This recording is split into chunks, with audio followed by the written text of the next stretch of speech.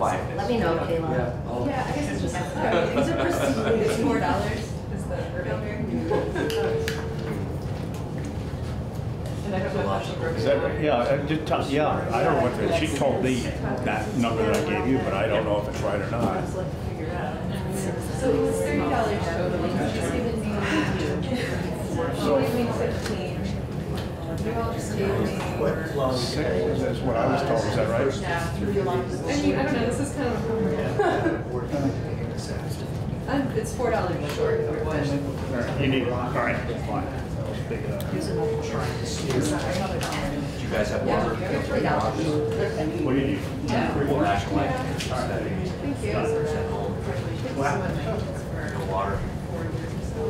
That was easy. Big. Let's see, can we do that with the budget? How it all right? Dig in your pocket. Because, you know, all my staff, everything, we're okay, well, you know, telework, you've got to keep it on the field. So, turn around, get back on the bus. There's a lot of bus down. So we're like, what was there doing? But then some parts of the agency administration are authorized to telework, making it work. So, of course, they're gonna put it in the but that wasn't official word. So then official years later, it's like no authorization. So everyone that already had agents and aren't affected by this is supposed to go with but it's now it's like You're on time.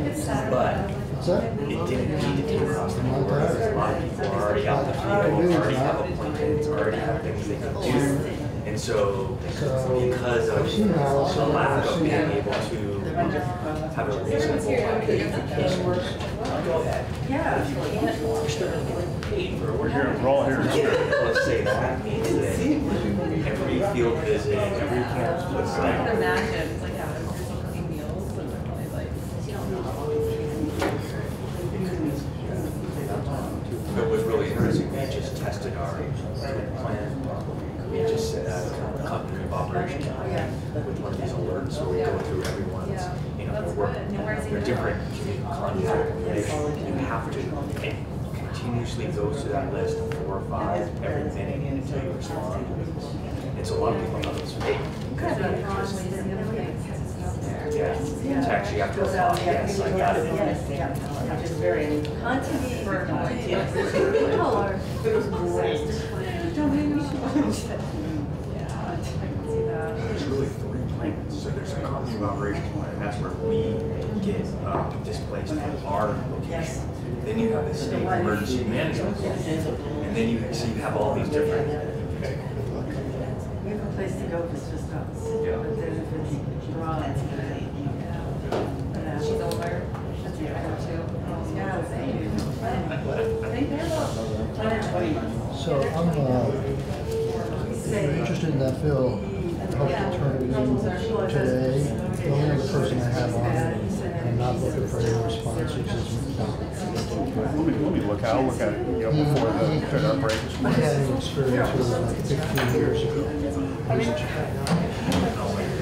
To me, it's fucking annoying for this. Because a small business owner or an individual can't take that benefit of stock split. And, you know, you sit there and think about it, well, it's obvious. There's no transfer because the corporation is sending it. If you're a business owner and you do an asset sale as opposed to a stock swap, you know, you have disparate treatment for the same kind of transaction. I know this stuff. You just look how much we lost on Venom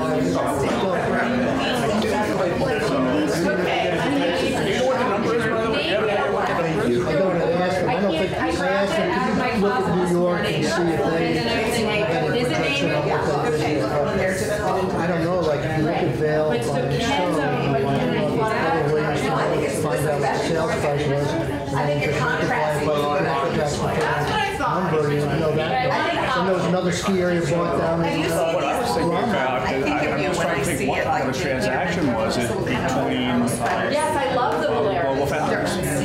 Sale And I don't know, I mean, whether that was was a text that stock. says that right now? Somehow I suspect It it just wasn't. says Peterman Bolero. Well, And it I- changed I sent you what the text name, saying when we talked. but there could be You little did? side hits with real Really, estate. you can do all kinds of stuff like Or I that. sent you an email, one or the other. Oh. Well, there's a handful of states that have opened up to it and closed it down.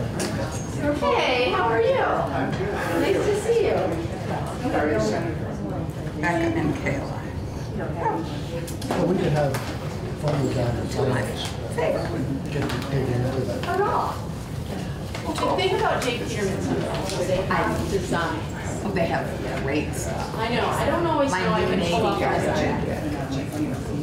Your new, Navy velvet jacket. oh, was that, I saw that, that was beautiful. I almost bought a velvet jacket. Someone told me they thought it was too much for the steakhouse, but I saw you rocking it, and I thought, maybe that's I think nothing. So Senator, did you take good care of Tim Harrison? I took good care. We had a good rapport. He tried to wrestle the microphone away from me at one point playfully, and I wrestled it That back. 98-pound woman? Exactly. Oh, is this with Jim? Did you do that this We morning? did this morning, I yeah. thought actually that was a good pairing. Yeah, no, we have a good rapport, so we can really dive into the details, but not have any contentions, and there were good He's questions. not a very contentious person. Oh, here is my. Okay, good morning, everybody. Morning, Chair. In this committee, we've touched around the edges of several housing bills that were carried forward in some way from last year, dealing with short-term rentals, housing code enforcement, home improvement, contractors. But we really haven't gotten into the guts and core of the quality and quantity of housing and the problems or the challenges we face in this state. And that's what this morning is about. We had also wanted to talk a little bit about the federal shutdown and how that might have happened, but that's, we'll take a back seat at this point. My goal, I'll be straightforward, is when the pro tem said something about, you know, we need to think big this year. I was already thinking big, and I want to do something big in housing, and perhaps at some point combine some of these other separate bills in an omnibus housing bill. So with that, I thought we'd start off with doing just another brief review of the executive branch's proposals for this year, which I am appreciative of. Yep. Though I wouldn't label them necessarily as big. Josh? Me first? Ooh, Josh. Oh, I was in Randolph yesterday. You were? At Gifford, and your name came up. Oh, which Gifford? Hospital. The hospital. Are you a Randolph guy? I Yeah. live in Randolph. I didn't know that. Yes. I lived in Randolph for a while. Excellent. We moved from Rochester to Randolph about 2 years ago. Right here at UTC. Well, they are delighted you're there, and we were talking housing. Yes, yes. We were talking, yeah. It's a So lot of more to fun. follow. Anyway, Josh Hanford, Deputy Commissioner of Vermont Department of Housing and Community Development. You know, I was just here last week, end of last week. So it's helpful to hear what you'd like some more details on, and I can pass out reference material. A lot of this you've probably seen, but just to have to go over and to Just one reference package it's per one person. big packet. Everything you need to have. But you know, actually, you heard that all our files went up with the mold issue here. So Oh, this is okay. actually good. Okay. Thank you. I'll start with the big folded infographic for the new priorities for this year that we gave a brief overview last week. Specifically for housing, once again, it's our Distant Housing Incentive Package we're calling VHIP, which involves the downtown tax credit increase of $200,000, some technical changes. My latest understanding is the downtown tax credit there's a sponsor in House Commerce, and that will be working up through the House side as a starting point. And then the rental rehab program combined with the land gains disincentive fix, we're calling it, may have some interest on the Senate side, and we'd be happy to consider combining it with other packages or considering some changes here and there. But the basic premise is we have a excellent housing delivery system. We are recognized nationally as having a top-notch nonprofit housing coalition of folks that do great work all across the state, and we do an excellent job of that. And in the housing investment report, which is in that packet, it really lays out how much is spent each year, what the main funders are, how we get to our housing policy between the QAP, Qualified Action Allocation Plan, which are for the low-income housing tax credits, both the federal and the state tax credits, and then the consolidated plan, which is the plan our department submits to HUD for the roughly $11 million in HUD funding, which includes the Community Development Block Grant Program, the Home Program, which we contract with VHCB to administer, the Emergency Solutions Grant Program. Although that doesn't come through that allocation, there's a connection there to ensure that the homeless shelters, and there's a coordination with providing housing and services for homeless folks. And so this... So that all comes out of the 11 million? Yes. That's it? That's it. I mean, that's a lot of stuff coming out of... It is. It is. And then there's also in this report all of the rental assistance and services. So there's several charts in here. I think that is the most comprehensive overview of housing funding, both bricks and sticks. So the charts start on page 11, and you'll see that for Department of Housing and Community Development, state general funds, we actually receive very little, $122,000, and that's just a part of staff time to administer the federal funds that we put into housing. And this includes all sources of funding through all agencies, local agencies, not just stuff that you touch. This is supposed to be a comprehensive report of all housing dollars that go through us, VHCB, Vermont Housing Finance Agency, Vermont State Housing Authority, and AHS. When you get to the chart, it has combined state and federal, it's state and federal funds. This doesn't encompass private charitable foundations that support housing. But you'll see that there's state and federal. Would that be like Habitat for Humanity or something like that? Correct. Is there a lot of money in this state in those kinds of charitable? I would say not a ton, but Habitat also does receive some federal and state funding. We've funded Habitat programs in Charlotte and other areas around the state to build housing. So they also receive federal and state funds, but they certainly raise. But they don't kick back money to us. I mean, there isn't money coming, there's no inflow to the state from those things.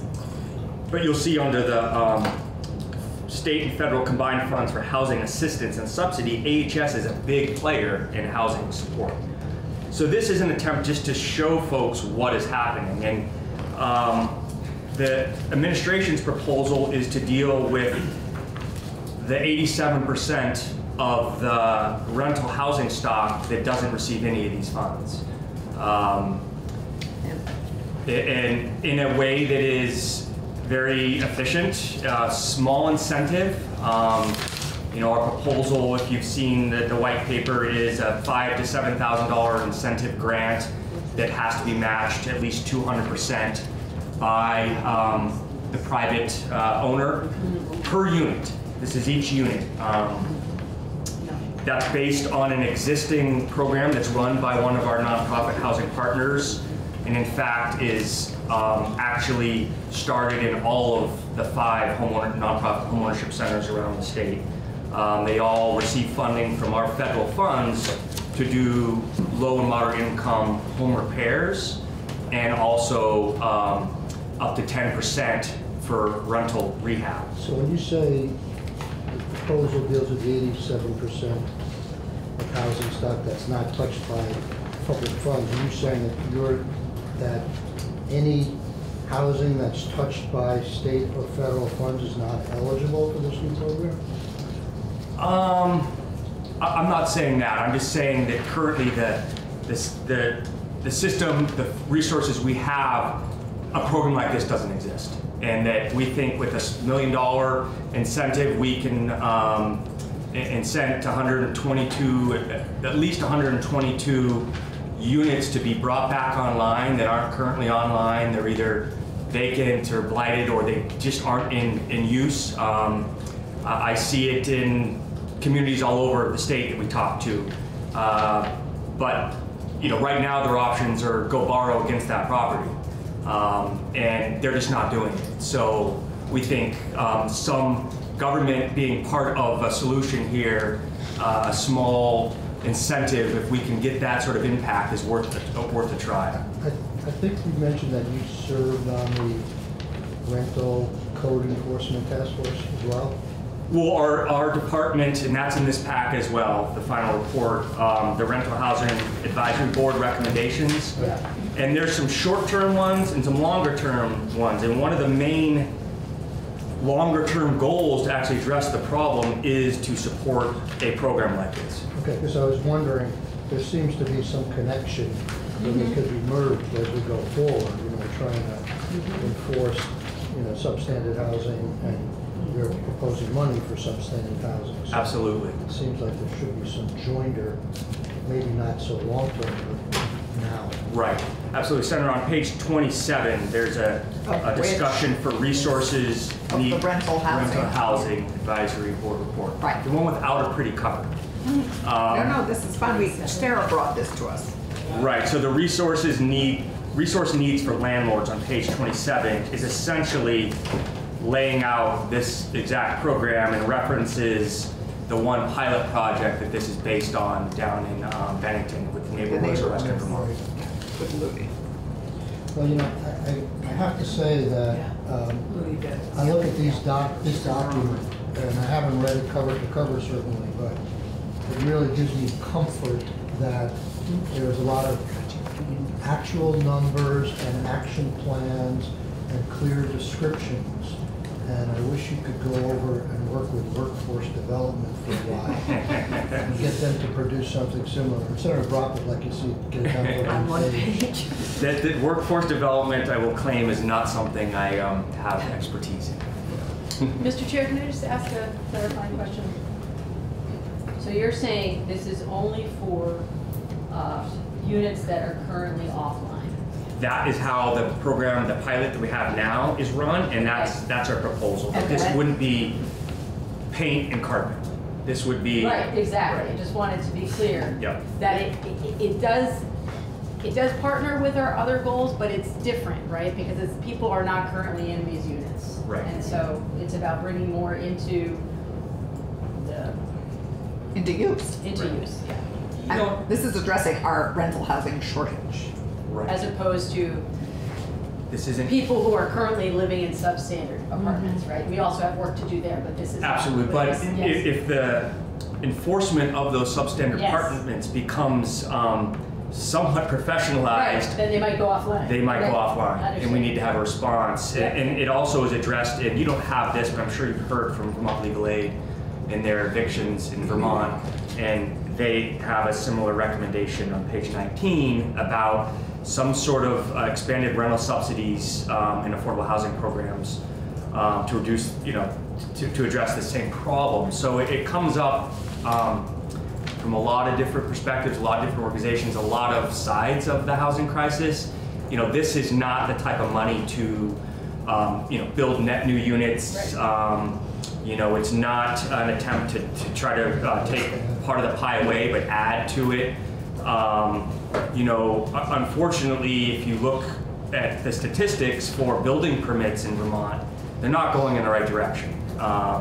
The housing data website through Vermont Housing Finance Agency has just done an overhaul. There's credible data on there now that you can drill down to your community level, look at the age of your housing stock, how the price is going between single family, multifamily, mobile homes, manufactured, and you can see the number of building permits for single family homes and rentals issued each year in Vermont going back to the 80s.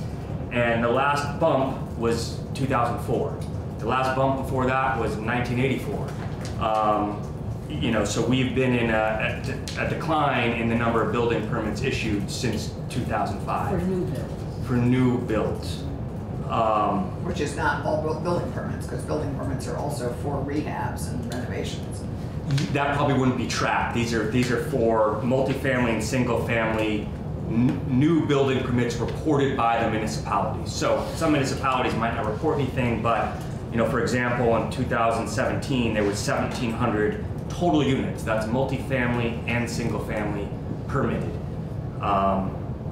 And that's slightly less than in 2016 and slightly less than in 2015. You know, hopefully a lot of the new initiatives with the housing revenue bond and all the private building going on in Chittenden County in 2018 numbers when they come out, hopefully we'll see a spike. But even with that sort of incentive, you know, we can't build our way out of the problem. We have to bring our existing units that are offline back into use.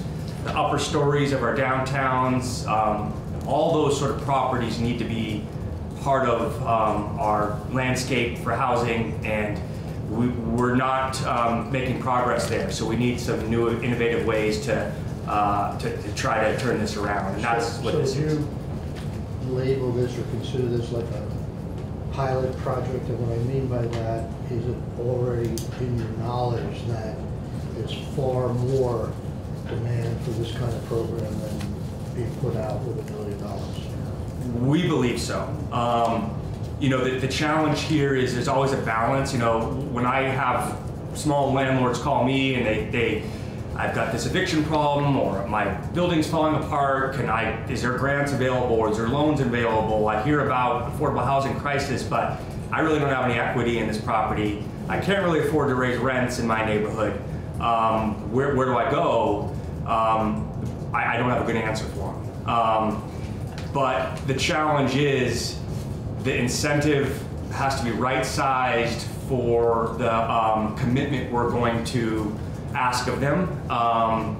And that if we have too many barriers, they won't accept the funding and work won't get done. So it's a balance of what we offer and what we ask in return. And that's good, that's all the granular stuff, but I guess I'm just concerned if you had another $1 million and put the same parameters on it, could that work as well? I mean, I think so, but I think it's a smarter plan to learn best practices, learn some mistakes, fix. We have to partner with local housing groups on the ground. Right. We can't overwhelm them too fast, and dial this in so it's the best program we can have. Senator Clarkson. So an example of what you're talking about is a number of years ago we did a housing study in Woodstock about rental housing and affordable rental housing. There was a need immediately tomorrow for 300 more units. We have vacant second and third floor space in our wonderful historic downtown, walking distance, perfect for what we're talking about, that are going unused for a variety of reasons, but would really significantly be, I think, affected by this kind of program. My concern is this enough? These units are unused for reasons. Is this incentive enough for the problems that they're going to have to be addressed? Right. I mean, I would welcome you to invite Ludy Biddle or someone from her staff. I've seen a lot of great before and after pictures. You know, And entire house. But hers was 7,500, right? 7,500. But Which it is had not some five. federal, but they started at 8,500 and they've been able to drop it to 7,500 and still have interest. And you know, these apartments, this wasn't cosmetic. I mean, this was entirely new kitchens, new bathrooms, outside looks wonderful. You'd like to live next to this house now that was an eyesore before. Right.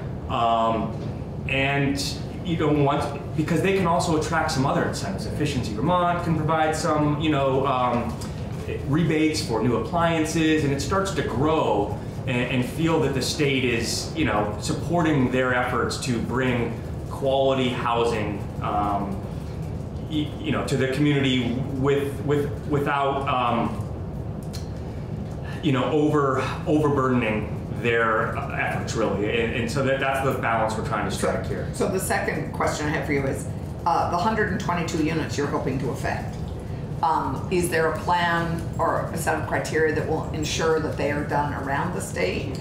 And what's the selection? So that is a great question, because I personally don't think the best strategy would be just to scatter it across the whole state. I think we need to focus on a few regions for economies of scale, to give the nonprofit folks that would oversee this at the local level a chance to be successful.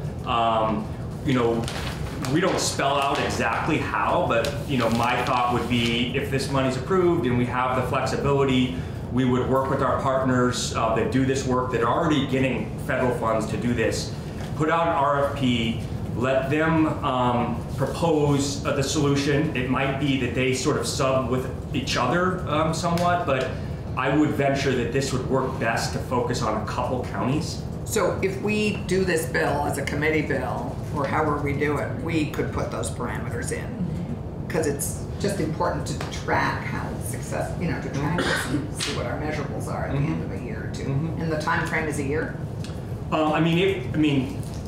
It would take more than a year to get these units rehabbed and online. It takes a couple years to.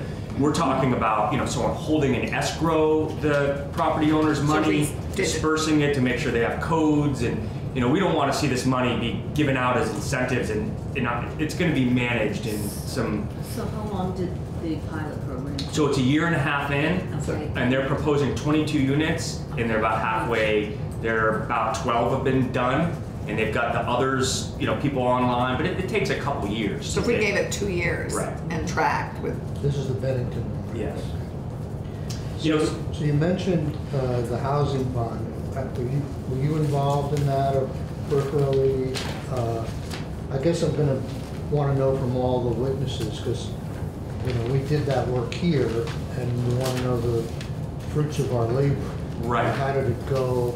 Have they run into problems? Or I think that would be best for Gus or Jen to speak to. We certainly were involved, but we're not managing it. We're aware of the great projects that are being funded with it. A lot of them are joint efforts with the federal CDBG funds, the home funds, the tax credits, and there's certainly some of the projects that have benefited from the housing revenue bond have been the transformative projects around the state that we all needed to get done, but they would be best to speak to that. Okay, and then, and we'll spend a fair amount of time with them on that, but from the administration's perspective, have you seen that as a big winner, a big problem area? Oh no, a winner for sure. And these are properties that when you're building brand new, 30-unit multifamily apartment building, or you're renovating French Block in downtown Montpelier, with a nonprofit housing organization, we're building these to last, to be under ownership forever, and it's an intense undertaking. There's a reason that the costs are different than what we're proposing with a small rental rehab, where it's staying in private owners' hands. We're not taking any mortgage of the property. We're not putting parameters around those that we think people would turn down that $5,000 incentive in a second if they felt like they actually couldn't manage their properties in the long term. Do you think we moved too fast on that bond? I don't think so. I think that, I think everyone would love to even move faster, but things take time. There's permits, there's other resources that are needed to pull those projects off, and some of these resources are committed a year or two out, and so we can only put together projects as the resources come together. So it's been nothing but positive from the administration's perspective on the results of the housing revenue bond. But it was a big deal for, you know, the state, big undertaking, and it, you know,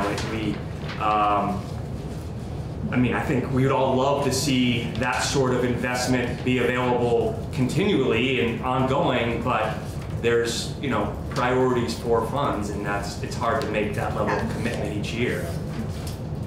Well, and now one organization is shouldering the burden of that, quite honestly.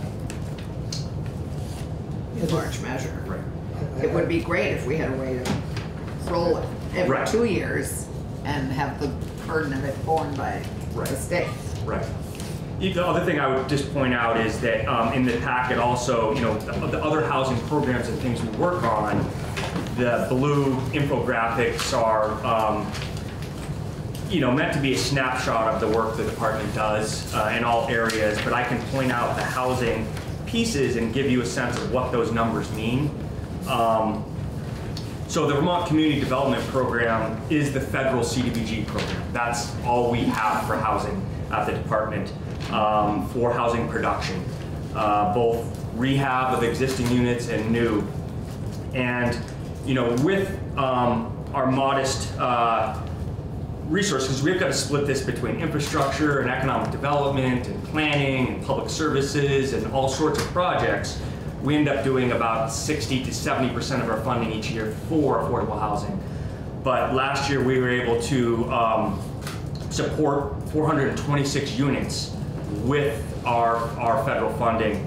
That's both net new properties, So purchasing building, or renovating. both, and also our homeownership centers, taking low-income homeowners, because homeowners are still 70% of our households live in homeownership situations, but many of them are low income as well. They have no equity in the home. You know, there's drastic need for repair. So we spend a lot of our funding through the nonprofit housing organizations and their homeownership centers, the NeighborWorks organizations, to give deferred loans, grants in many cases, low interest loans, financial counseling, weatherization, around the state. And Is that the 3,611 people touched, assisted that you're talking about? that would be, that number is a conservative 2.2 persons per household of the 426, if that makes sense. And what's the universe look like? How many are low-income Vermonters are eligible to be assisted in that? I mean, so what does this represent? There's no shortage of, I think, you know, Brenda's certainly here from one of the groups that does this work. There's no shortage of applicants, but there are very tough decisions that have to be made because a lot of people have no ability to pay back any of the funds, and we can only grant so much. Right, but is this half? Half? Or is it? Just less than half. In another piece, because we, like I said, we loaded you with resources, the Vermont Community Development Annual Report has all of every single grant that was awarded. And there's a listing of the housing projects that were funded on the back of page 2, and you can see which municipality they went to, what was the project, and how many units. Oh yeah, Twin Pine, you did some of these. So for example, the Champlain Housing Trust Home Repair Loan Program, that was 50 units. We fund mobile home parks, all sorts of housing across the state. And a lot of these projects are the same projects that receive a lot of funding. So these are, I can't claim these are unduplicated 426 units. These are investments that a lot of us have made across the state. But we do support the mobile home park program, which is not represented really anywhere else in any of the reports. And that is... Where is that here? So on the infographic, the mobile home park program itself is on the back of the second page. Oh, right at the bottom. And with a small, so that $72,000 is part of a majority of the salary of the administrator of the program, which is collected from lot fees. Each mobile home lot registers with the state through the mobile home park owner, whether they're private, nonprofit, or cooperative owned. And that pays for a lot of services and assistance and outreach back to the residents. We have a grant with CBOEO to provide direct resident assistance. And the 4,946 housing units preserved, that is not every unit. That is just the ones over the last year that we directly assisted with a lot rent mediation, a park sale notice, a closure notice, or had habitability complaints that we had to work with the owners to resolve. So it's really for a small general fund investment touching a lot of low-income Vermonters. You know, these are stressful transactions when mobile home parks are up for sale or closure. We've fortunately had a lot of good results over this past year. Most of all the sales have resulted in agreements to go co-op and have the residents own them. They're not without problems, and some of those haven't, the final paperwork has not been solved, but not been signed, but they're headed in the right direction in all those cases. So we hear a lot of direct from Vermonters about mobile home concerns. And we hear every time the lot rent goes up. Absolutely. Yes. It's a circle of communication, isn't it, Dick? It is. So, Josh, I have a couple of specific questions and then a general question. And then we're going to turn it over to the next witness. But where's the $1 million coming from for this program? Is it general fund? General fund. It's, you know, built into our budget, budget build. Is it an addition or is it grading some other pot of money? Our department, our agency budget is level funded. We have, I don't know where it was found within the entire enterprise of the state budget, but it's built into ours without rating any of our existing housing funds or any of our programs. Okay. Well, I think I'd be interested just if you can get back to us to say where'd you find that money? Right. I know Senator Brock always asked the question, well, found the money, maybe you didn't need it. Either that or... And then the second question I have is, on getting rid of the land gains tax, is there, in your mind, any thought given to, as opposed to totally getting rid of it, maybe shortening the period? Because I mean, I think the land gains tax that was originally established was to deal with speculators and people flipping things. Reduce and now we're Right. are we opening the door to some of that again? Right. You know, and Doug Farnham is coming with us on Friday for testimony to talk specifically about this. So I don't think I could speak to it. Okay. And my general question, I don't know if you can answer or other people can answer. You look at these numbers here, and I love the word leverage. I love the word matching funds. I love using federal funds. And as an advocate, you know, those are the kinds of numbers I always used to lead with. You know, give us $1 million and we'll give you 50 back. Right. In all these housing programs, does that mean that none of the leverage dollars would have been spent, other than if you put, the state put its small incentive in? I guess I would answer that very carefully in that many of these housing projects are leveraging lots of sources. It's a complicated pro forma, and if you take any one of them out, it could be at risk of not being built at all. So sure, you know, some project may be able to figure out a way to make up a couple $100,000 in their budget if they didn't get one of the various sources, but in general, they all kind of work together to pull off all the housing that we're able to do it in this state. And if you take one out, I'm not sure where we'd be. The structure. Yeah. And how many on average do these projects leverage? How many different buckets of money on average do these projects leverage? It's like 10 probably, I mean, on average, you know, and it's as small as the little local revolving loan fund, the housing trust fund that went, it's all the way to federal, you know, federal AHP funding from Boston. It's across the board. It's really a lot of hard work to pull these projects off. And just really, when I look at a number like your community planning and revitalization, Yep. $6 million invested, $360 million leveraged. Yes. I look at that and I say, you know, unless there's some federal requirements or strings and stuff like that, couldn't it just been that those leveraged dollars just went up $6 million and you didn't need the state dollars to? It's such a multiple, it's crazy. Right. And, Well, you know, we see that in the downtown program too. That's- I mean, huge. where a lot of this is coming from the downtown tax credits. You know, and that would, you know, clearly Chris Cochran that runs the downtown tax credit and the community planning or revitalization division could give you lots of details. And, you know, it's hard to say whether it would never have happened in any shape or form, but certainly the reports we get back are that it made a difference for them to at least go this big, take it to that level.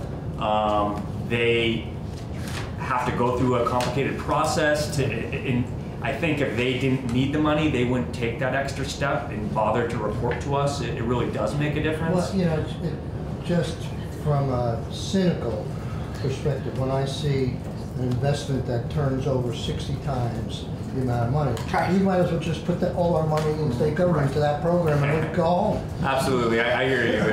I think if it was that easy, we'd be able to solve all of our budget problems around here. But in addition to leveraging the additional cash to make these projects happen, it really puts, even if it's a small amount of skin in the game, it's Vermont's skin in the game, and Right. you know it's essential.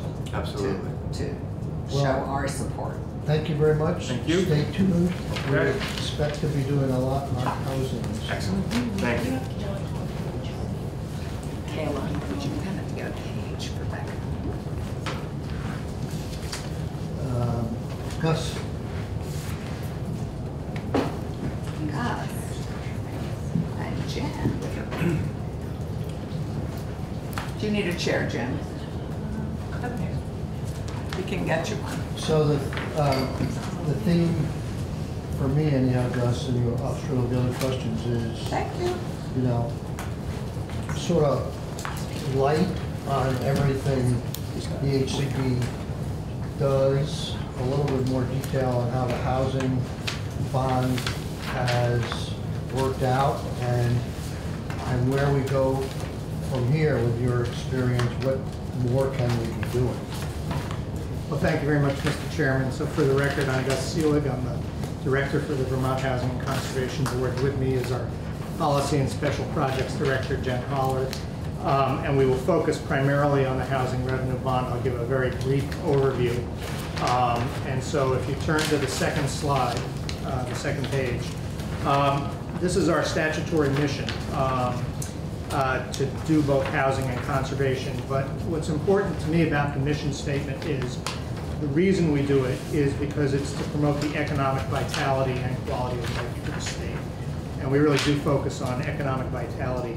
I think when the board was invented, we were viewed both as the state jumping into areas that the federal government had retreated from, both in the housing and conservation world.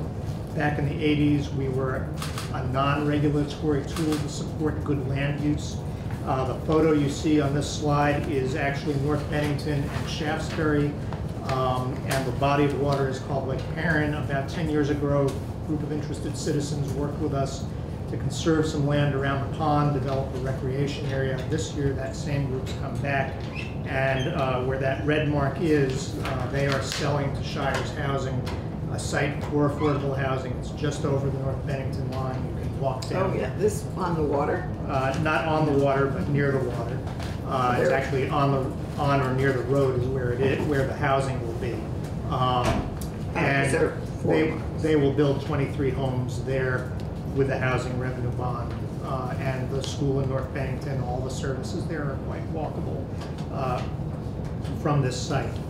The next slide I will not dwell on, but tells you what we've done over the 30 years we've been around for both the housing and conservation part of our mission.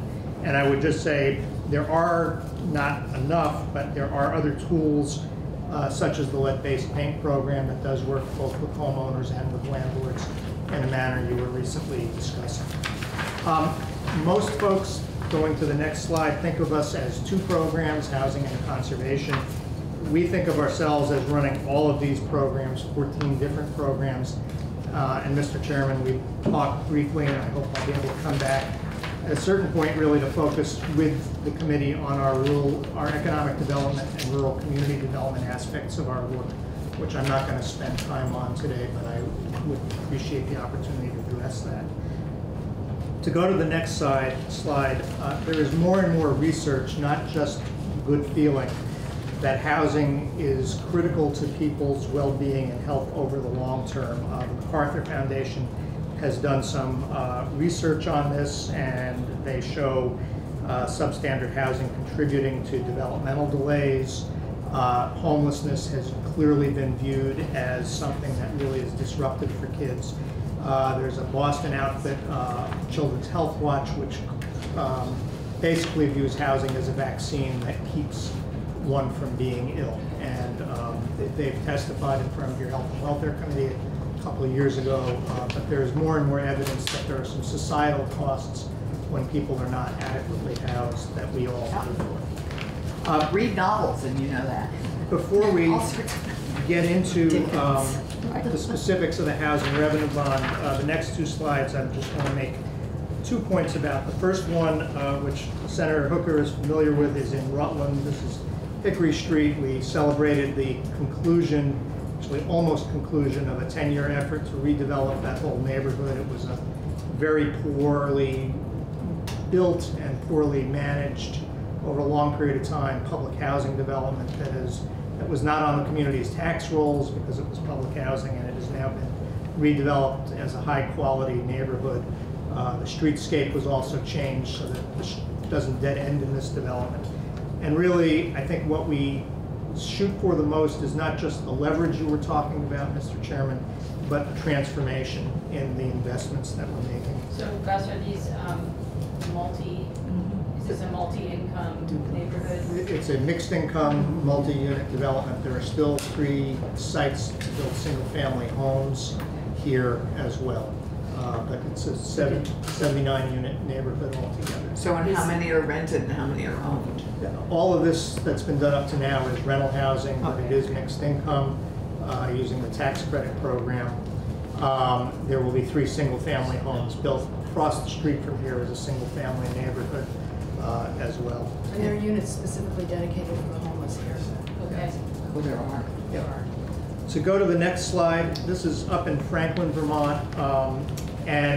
The story I want to tell you about this is a fellow named Hugh Gates, former representative, walked into our office in the early 1990s.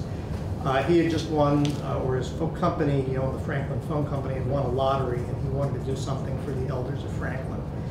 And when he talked to people in Burlington at various funding agencies, they said, Franklin, Vermont, up on the Canadian border, we don't think it's sustainable. And he, as many of you who serve here know more about your communities than we do in Montpelier or Burlington, he knew his community. We helped him build the first phase. It was so successful that he added an assisted living component in a second phase. And for 25 years, it has been great housing up there. And so I want to say 2 things about that. One is that we try to make investments that are going to be permanent in nature, permanently protect people from being uprooted and displaced. We were created at a time that we were losing federal housing because developers came to the end of their agreements with the federal government and actually just said, okay, I have a site in Essex, 100 families, I can convert this to market rate housing, double the rents, and all those families lost their housing. The other thing I want to say, though, from a budget perspective, is that 90% of what you do here is about next year. And when you make investments in housing, and in housing through us, and we're the one part of state government where you're making capital investments, they're going to benefit your communities and your constituents long after the year that you make the investment in. So they will continue to pay dividends in any number of ways. So in this case, we managed to leverage lottery funds, huh? You met, not only lottery funds, Mr. Gates went to the Cemetery Commission and he borrowed from the Cemetery Commission to get this built. So he was very creative. He was, and knew his community well to know that. Yes. So to get to the housing revenue bond, it was signed into law just 18 months ago. The sale exceeded the expectations. We expected, based on the early estimates, to raise $35 million. We actually raised $37 million. We have now committed $25 million, and that will leverage another just about $140 million. We anticipate that the rest of the bond will be allocated to various projects by the end of this calendar year. The photo you're looking at... Tell me just a little bit about the $140 million leverage. What are the typical sources of that $140 million? Probably the single biggest source is leveraging the low-income housing tax credit. We are doing some home ownership, so we're leveraging people's ability to go get mortgages. We're leveraging funding through groups like Habitat for Humanity. We're leveraging in the Putnam block, which I'll get to in a minute, a whole different array of funding than we're usually leveraging. We're also doing several public-private partnerships, and in that $140 million, I am not counting additional units that private sector builders have pledged to build on a couple sites as well. So they're pledging something like almost 300 additional units that I don't count as leverage because we're not directly investing in those units, but our investments are making their developments possible. What would be very helpful at some point, and Jen, I think I asked you about some of this about a year ago, is to see a graphic that would show the flow of funds in terms of what you're investing, such as the housing bond money. We know the housing bond money ultimately gets repaid to the bondholders. But as part of the leverage, there are a variety of mortgages created and other financial instruments. And to see that flow of funds graphically in terms of either in total, which I know would be complex, but in terms of some specific situations, to show how this works in practice would be very helpful to us. We'd be happy to come up with some examples that would help it. And while there are similarities, every deal is a little bit different, but we can give you 3 or 4 examples that would. Because I'm particularly interested, for example, in the fact that part of the leveraging that goes on results in a continued increase in the amount of debt on the state's books, which now is approaching about $200 million, as I recall. As to say, how is that being dealt with? How is that? What does that leveraging mean in terms of repayment? And is repayment in fact occurring? I'd be happy to have that conversation with you and not jump into that right now, but I think we appreciate the opportunity to talk about that. So just going back, and it's related to that question, because I remember when we did the bond, there is always some tension of how much debt affordability the state could take on, and that this was somehow separate from the state's debt load. This had its own, I forget the terminology, but so just to go back to some of that, what you did in establishing the bond was, it is not a general obligation of the state of Vermont. It was issued, the debt was issued by the Vermont Housing Finance Agency. You created what was called a lockbox structure in which we're contributing $1.5 million, and then you did a surcharge on the transfer tax, and another $1 million is going into that lockbox as the first receipts from the property transfer tax, which raises over $40 million a year. So the first $2.5 million goes into the lockbox. So it did not become a general obligation of the state of Vermont. I think Senator Brock is actually referring to our own financial statements, which is a slightly different question that we do want to address with the senator. okay, So you Because we do take those bond proceeds and make loans, generally deferred loans, to the deals that we're involved in. so to the extent we can do sustainability bonds, we have to worry less about the debt ceiling of general obligation bonds are totally separate? As long as you find a way to service the debt. If you can identify the revenue and essentially lock it in, Right, then. which is what you did. And Identify. Yeah. let's Doesn't assume- affect our Well, debt you ceiling. all get the Right, credit okay, for so it that. doesn't affect it, but let's say something goes wrong. Do we have like the good faith and credit of the state behind VHFA somehow? I think, I don't think you pledged, and we'll have to check with VHFA. Sometimes you pledge what's called the moral obligation of the state. Right. I don't think you did in this case. And what would have to go wrong in order for the bondholders, because you created this lockbox and you have a funding source that's generating $40 million, there'd have to be such a depression that what was set aside, that real estate activity decreased by over 90% before that eventuality of not having that first $2.5 million would ever come to pass. So the investors considered it to be a very safe investment from their perspective. So just to get back to what we've done with the bonds, one of the picture here on this first page is in Manchester, Vermont. This is a development where 12 condominium units were built with our support. And the development had to stop in the midst of the Great Recession. So we're funding an additional 8 units now to get it to the full permitted build out, and that will produce home ownership there. And how many will it be total? 20 when it's done. And that will be good for all the folks who are already living in that development as well, because they thought they were buying into it 20 years ago. I know you have a wide range of housing opportunities through VHCV, whether it's home ownership or rentals.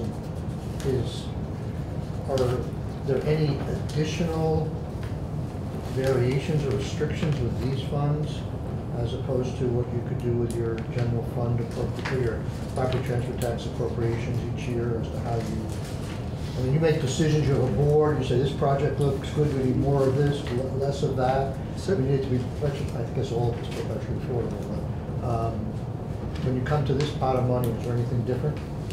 Yes, and that gets to the next slide. Okay. So what you did was to ask us to target a quarter of the homes to people below 50% of median. And what was different here is you asked us to target a quarter of the homes to people between 80 and 120. Right. And we've had that authority in past years, and particularly your colleagues in the Appropriations Committee have said, please focus on the most vulnerable and please leverage as much federal money as you possibly can. And the federal programs basically cut off either at 60% of median or 80% of median. So what the bond has enabled us to do is to develop more units that are for that group that are between above 60% of median and up to 120, which we have generally served to a much lesser degree. And that's been the biggest single change. And obviously the bond is restricted to our housing activities, not any of our conservation work.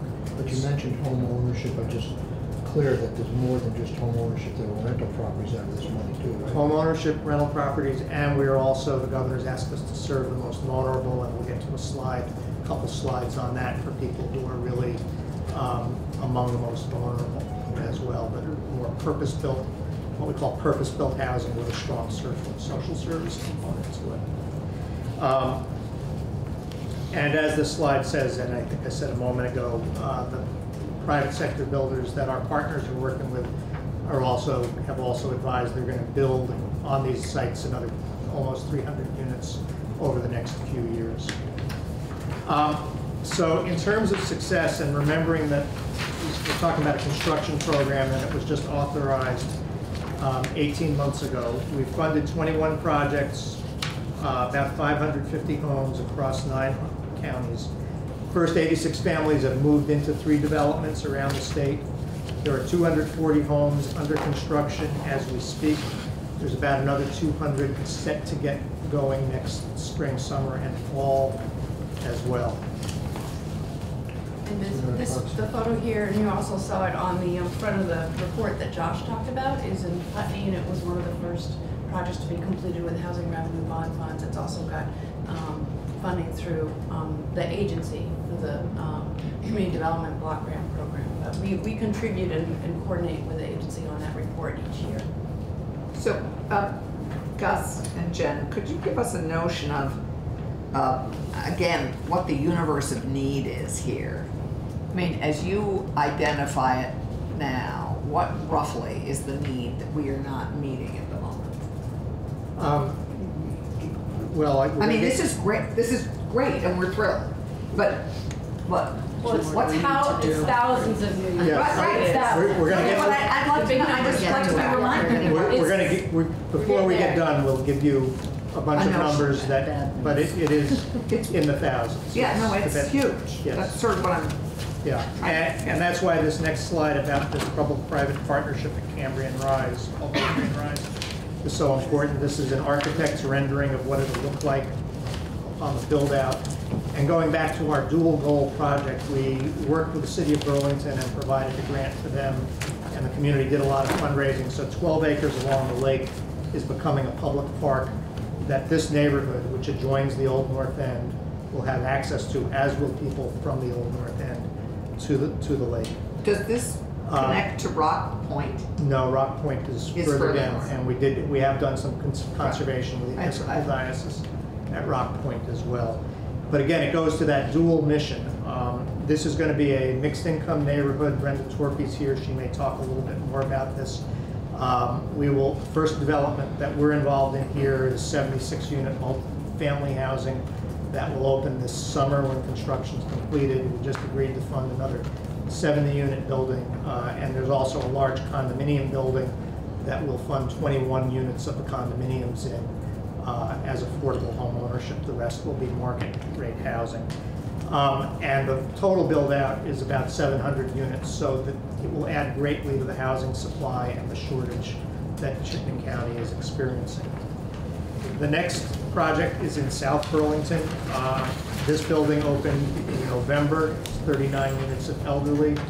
Private developers have a building of their own under construction, and again, the Champlain Housing Trust has a 60-unit building that is under construction now and will be completed next summer. What's interesting about this development is it's part of the city's TIF district and the development of a city center. So adjacent to this property, the community is building a new building for their library and their town offices. Right. There's a school right around the corner. And again, the build out in the whole neighborhood by the developers will end up being somewhere in the neighborhood of 600 homes, including the ones we support.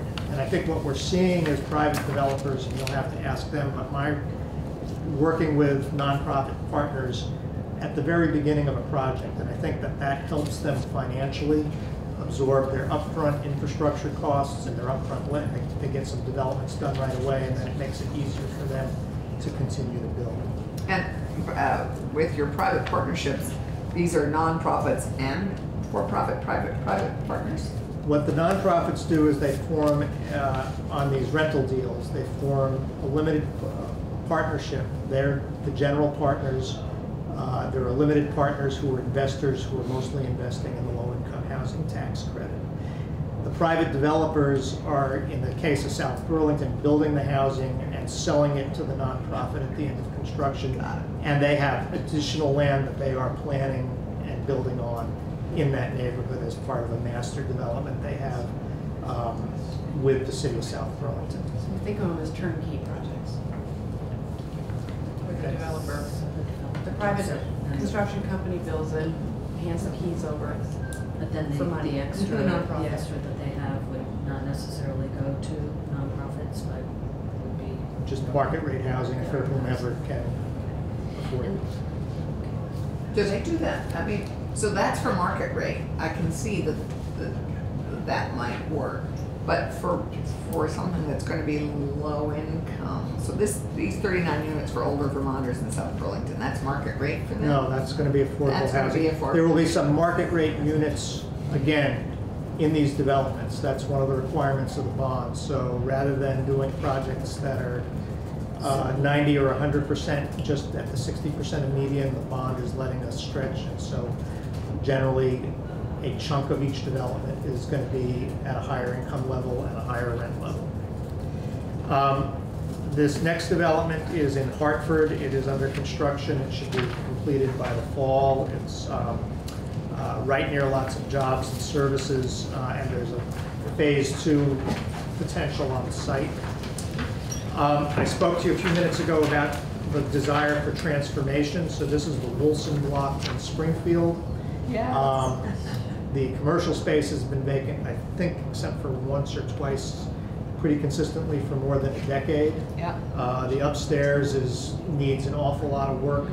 Again, this will be mixed income housing. There will be 4 units and a program set up for at-risk homeless youth in the building. It's right in the center of town, and it's one of those kinds of investments that we look at as something that can be transformational for the downtown. It will be. And this add that we may have heard from Matt Dunn or We're Bob hoping Flint, to. the Springfield Regional Development, so around BRIC, the Black River Right. Innovation Center, and they're looking Campus. at this, at really helping Yeah. campus. Anchor it. This and the Park Street School Yes. be the 2 anchors. Yeah. So we visited with the governor this location across from the co-op and just down the street from the parking garage in downtown Brattleboro for groundbreaking in October, and we should have those 23 apartments up in the downtown, I would guess next fall, but that is also under construction. Who's that short person? Who is that short person next to Gus? Oh, it's me. This next one has not been Hillside. popular in this building. This is over on Taylor Street here in Montpelier because it's costing some of the parking spaces. But Montpelier planned, going back to the early 1990s, got some funding for transit center.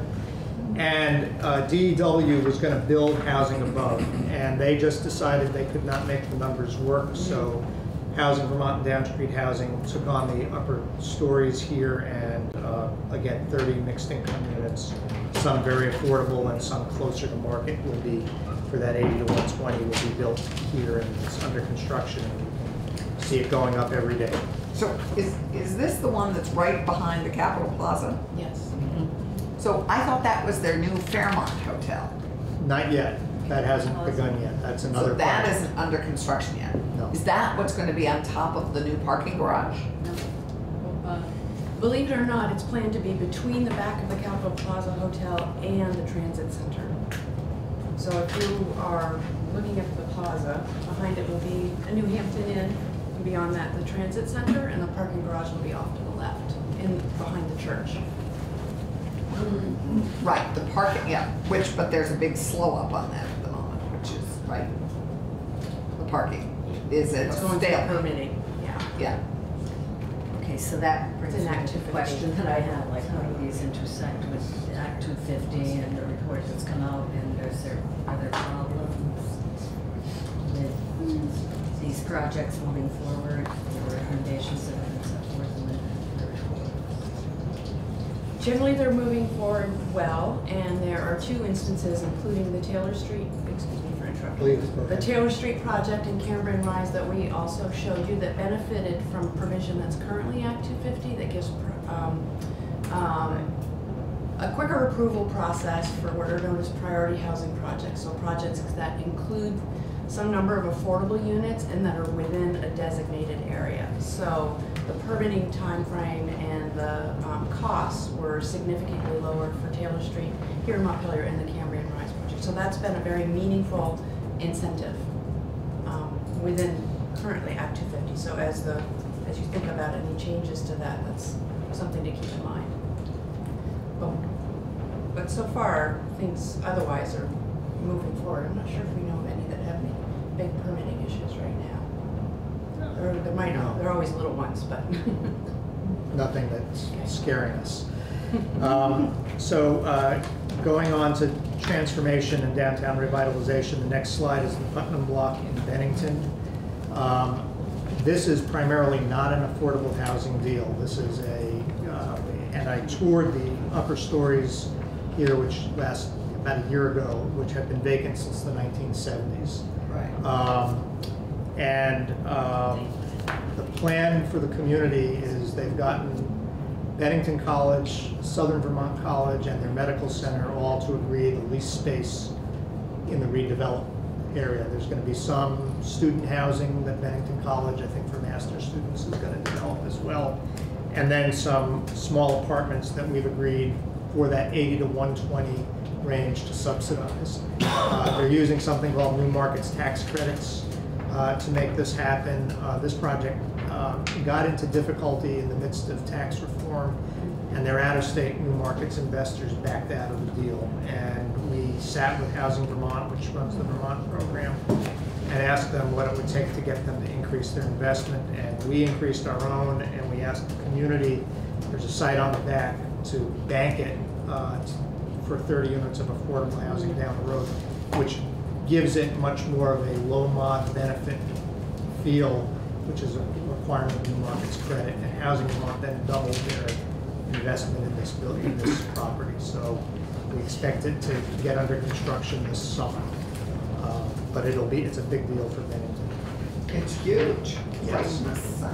The city of St. Albans has been also very creative and aggressive about their downtown, and they've done a terrific job. We just agreed last week to fund a 30-unit development, which is going to be across from City Hall. We're going to get a second application to adjoin that site that we'll consider later. And they've gotten community college to also, a developer is building a building at community college, and their medical center will take up several floors in. So it's part of the continuing effort of the city to reinvent itself and to make its downtown vital. It's a great site next to a park. Is this part of the TIF? Part of the TIF district as well. Just want to remind ourselves of all our work. So to focus for a moment on the most vulnerable and the housing revenue bond, Senator Ballant was part of a group that was at this site in Brattleboro, which was the old Lamplighter Motel. It was run down. Right. It was on the tax rolls for $5,000. It has been redeveloped. It's now on the tax roll as micro apartments. Half of them are absolutely dedicated to the homeless, and half of people who moved in from a tent they were living in. Yeah. And it's now on the tax rolls for a little over $600,000. And there is a service partnership that includes the local homeless service provider, the mental health agency, and the Wyndham Windsor Housing Trust. And I think they did it really well. And there are, we think of the homeless in various ways, but 2 kids moved in with their parents among the folks who moved in here. And if I could just say, in the green courtyard between, one of the things that they were dedicated to doing is preserving this big climbing tree that's there, so the kids that live on site have, this connection to the natural world. They did such a great job. It's beautiful.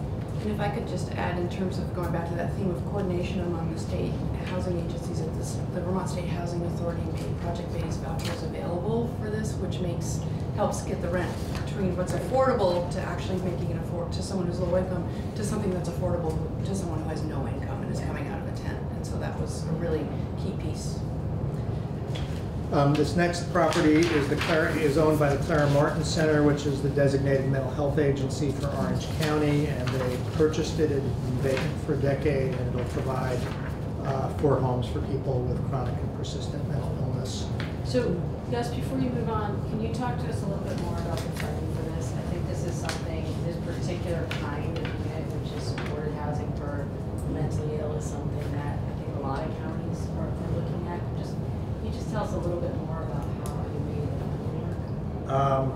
I'm not going to remember all the details. Or I can talk to Jen afterwards. But do you remember the details on it? But one of the things that the Department of Mental Health has is a housing contingency fund, and they pledged some of that funding to support the rents for the people who were going to live in this building. So that was a piece of the funding for it. Do you remember I think that's right. other details? Or do we need to?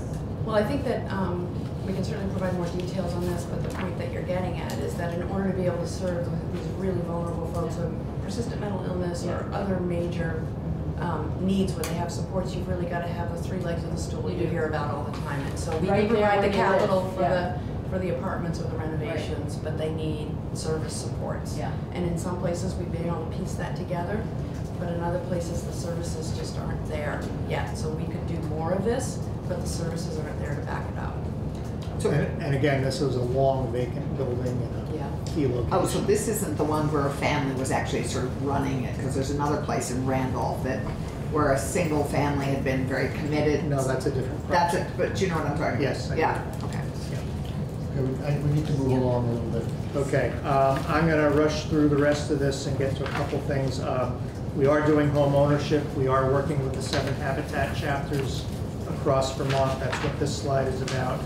I will not spend any time on the economic impacts of housing development except to say they're substantial, and were we about to be in a recession, and someday we will, your economist will tell you that building housing is a great economic stimulus, and we think it is now. Move along, I want to go backwards. I don't understand this home ownership for workers blurb there.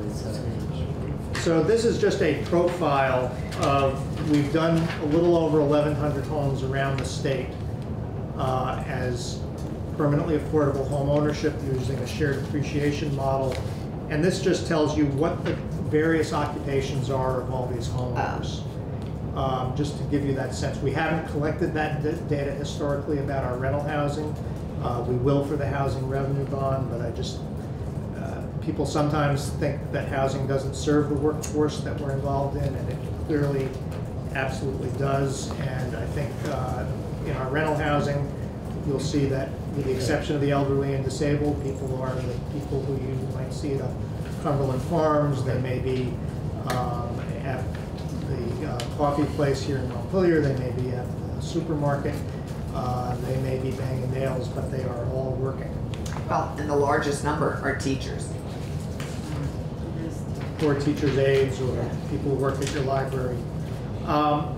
So we're on track to meet the goal. We're going to exceed the goal of 550. I think we've made get above the 650 units. We're big on downtown revitalization. We are big on where our housing markets are very tight, adding to the supply. We're increasing the numbers of people who've been homeless, getting into this housing. We're doing more mixed income. And then to get to the question that Senator Clarkson was asking about, and we'll get to this in just a moment, incomes from wages and benefits are not growing at the pace of housing costs in Vermont. There's much more need than we have. We'll finish the bond in this calendar year, and then our funding without more assistance will be down because we'll be servicing the debt on the bond. Without rental assistance, we don't get to the most vulnerable, lowest income folks, and we need services. We are doing an awful lot. What's the primary source of rental assistance in Vermont? Primary sources sitting over there, Mr. Williams and the Vermont State Housing Authority. There are 9 local housing authorities. The state has 2 different programs, one at the Department of Health, Mental Health, and one that I think probably within Ken Schatz's shop that also provides a small amount of rental assistance. So we're talking about Section 8 and its successors? Yeah. The other source is the USDA Rural Development Program. I'm not going to spend any time, because I want to get to the big question, on the charts you have on improving health and reducing costs, other than to say that the medical center has been tracking this with CHT on several projects in terms of, and what you see is when people initially get housed, their healthcare costs go up, and then as they get stabilized, and then they go down. And then if you're trying to figure out, is this a good investment for the state? The next slide is about our support for people leaving corrections. We've spent about $1 million on just about 100 beds in transitional facilities and corrections. These are their numbers, not ours. Says that's saving the correction system $3.7 million each year. Where is that? Where is the savings? The savings is... I see 3.7. That's the savings. I thought you just said it was 7 million. 3.7. Oh, okay, 3.7. There's a big pipeline of projects to be done, and I will not stop there. And then the more to be done. The Vermont Futures Project at the Chamber of Commerce has set a growth target of 5,000 new and improved housing units annually. We work with the Agency of Human Services on something called a Roadmap to End Homelessness. That called for 369 units of permanent supportive housing. You saw 22 of those in Brattleboro. We have a ways to go there. And they called for 1,251 new homes to people at the very lowest income. Our point-in-time survey last year said we had 1,291 homeless Vermonters on a single night. And the last major housing study that was done by Josh's department indicated that there was a statewide gap of about 6,000 homes that needed to be filled over a 5-year period. So we clearly need to do more. And then the very last thing I will leave you with is just where property transfer tax is at, which was established as a barometer, both a funding source for the board when it was increased back in the late 80s, and where we are with what our actual funding is. So the blue line is what the transfer tax is producing. It's projected to go up by about $3 million this year. The orange line is what our statutory share would be, and it would be about $21.5 million. The budget proposed for us is actually down $1 million, a little over $1 million this year. And that is a combination of both the capital budget and transfer tax allocations. So the actual transfer tax we're projected to receive this year is at around the $10 million level, and when you add in the bonds, we're still down a total from what we should be getting under the law by about $6 million. By what?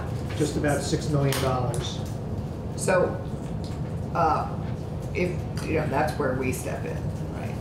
Fully funding you. We are.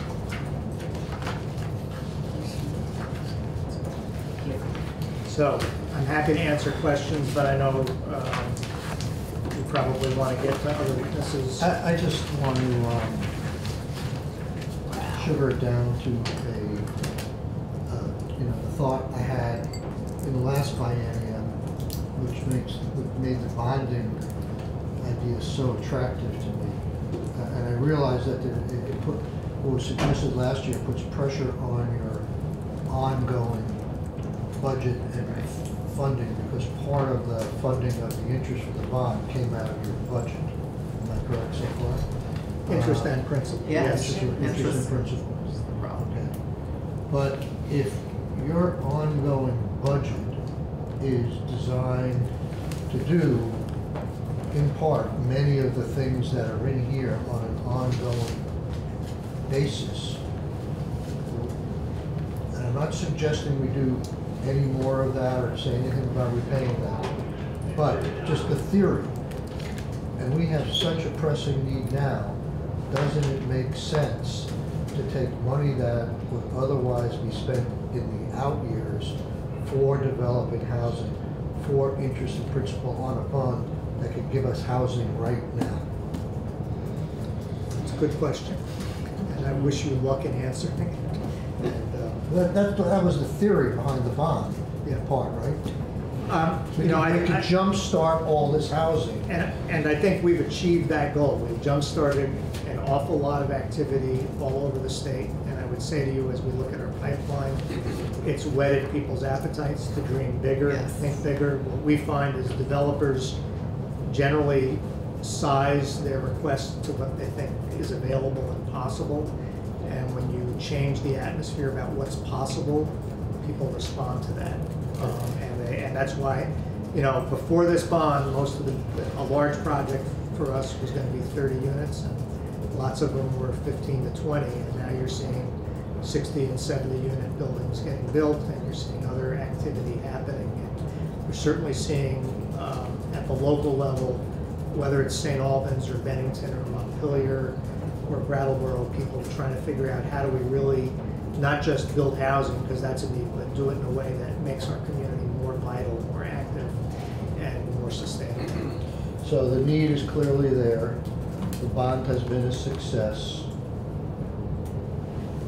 Assuming the money was there for more, is the infrastructure or the experience with the bond show you that if we could find more resources, we can expand a program similar to the bond? Or is there not enough builders, or are there not enough developers, or I think the answer is yes, we could do more if we have more resources. So if you think of the $37 million and we're putting that out, we're now in the third year, and the infrastructure that you reference has been able to absorb and meet that and get the housing delivered at that level. In a relatively short period. Yeah. It just Because the pent-up demand was so seems to great. me everybody and his brother and sister are saying that housing is a problem, from the homeless to the business community, and it's a solution to a lot of things. Yeah, So we gotta, I mean, again, I appreciate the $1 million, but if there's a way of doing more and we can think of it, I'd like to jump in on that. Maybe we could invite the treasurer in to get her creative. We will. Chooses working on this. I assume you're. Beth, I assume you've engaged Beth in thinking about the future and how we might creatively solve this problem. We've talked to the treasurer. I mean, the treasurer's chief concern is the bond rating of the state of Vermont, which is part of why we created this structure that did not make it a general obligation. I would note that 2 different governors in Massachusetts, Deval Patrick and Charlie Baker, each have bonded for over $1 billion as part of the state's bonding for housing. We're not Massachusetts, but we can certainly do a Vermont appropriate scale. yeah. Thank you. Thank you. Brenda? Thank you.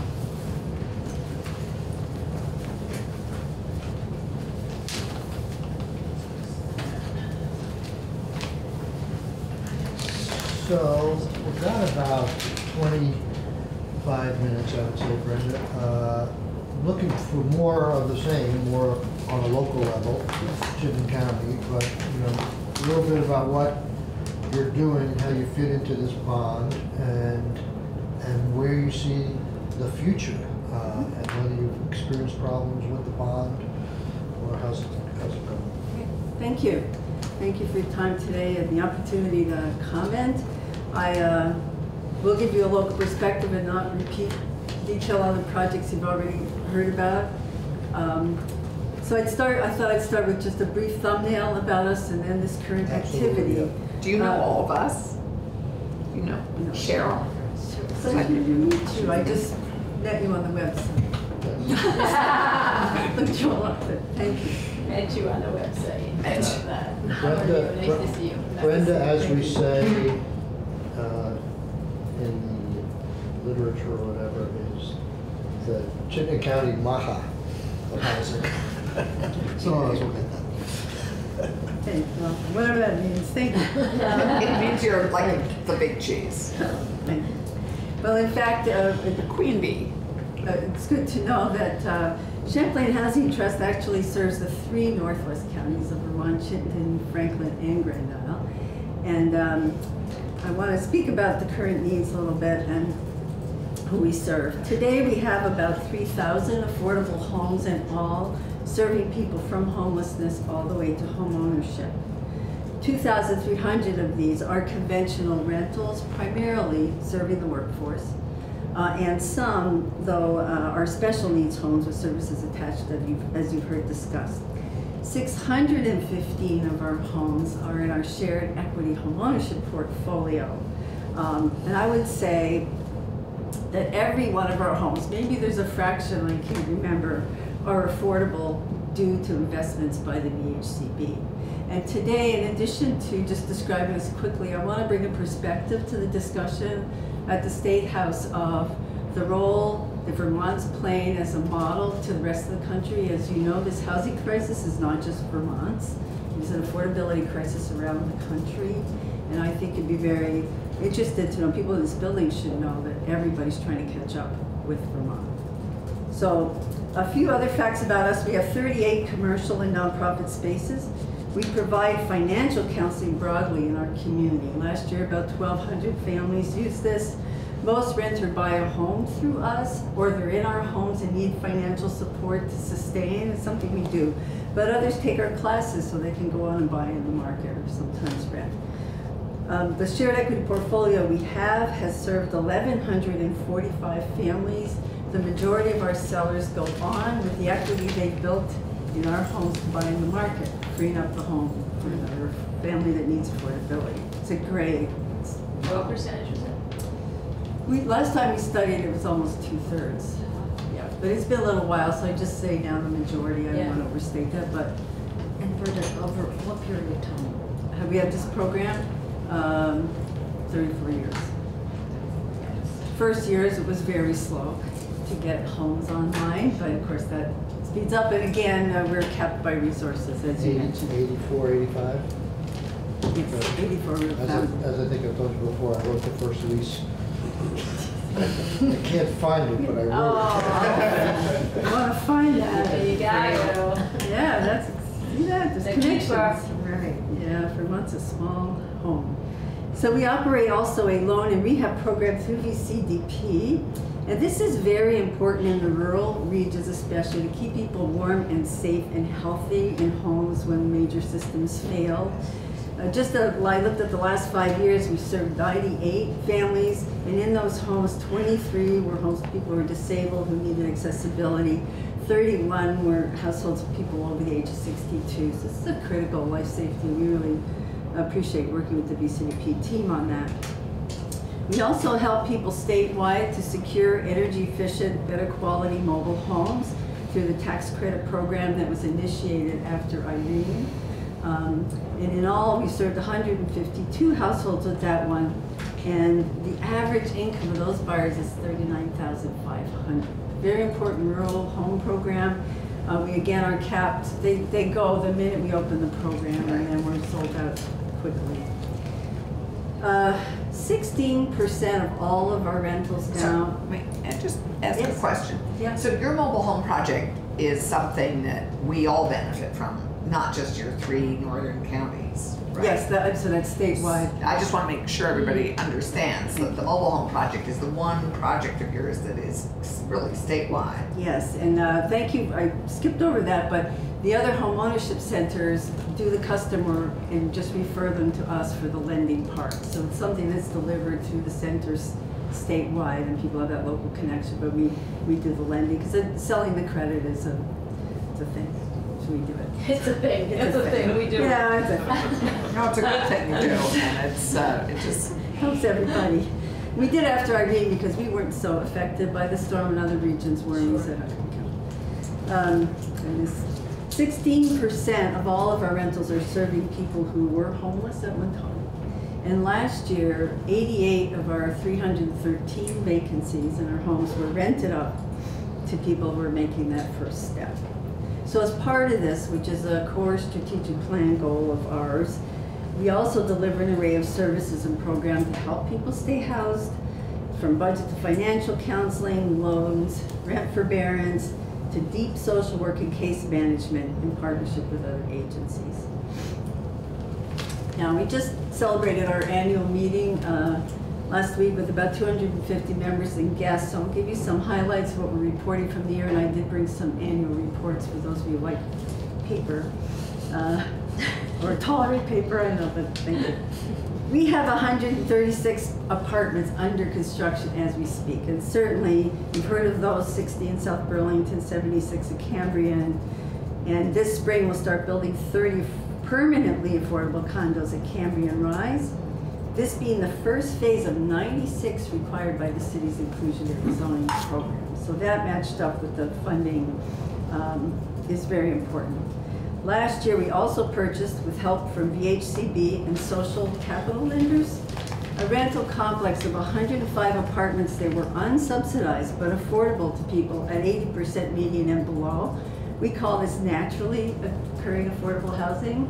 Housing is just stayed affordable in the market, and we did it to prevent their sale and conversion to higher market rents. This would have been displaced many working families right from the heart of South Burlington, where we're trying to build more affordable housing. We are building more affordable housing, as we have recently seen in Essex and elsewhere in Chittenden County. And Gus mentioned this as an initial impetus with subsidized housing to creating the Conservation Board, but it's also happening in Chittenden County in our market. It's so hot that people sell their rental developments and boost the rents. So we're trying to play in that space and keep those affordable. It serves a broad part of the workforce. Coming up in development, you heard about Maiden Lane in St. Albans, but we're also working on a homeownership project in Winooski. We're in the initial phases of figuring out how to finance at scale in Winooski. And we're also working with another apartment owner for another 88 rentals that are naturally occurring affordable, and hope to be able to put together some financing to keep those affordable. And we are exploring a large new construction opportunity in Heinsberg that will be a mix of homeownership rental, and then we have to fund the next phase of Cambrian Rise. So we have a lot upcoming. So Brenda, Yeah. in home ownership, Yep. all your home ownerships are perpetually affordable, right? Yes, they are. But other rental units are not necessarily all Yep. permanently affordable, are they? Yes, they are. We do as our mission.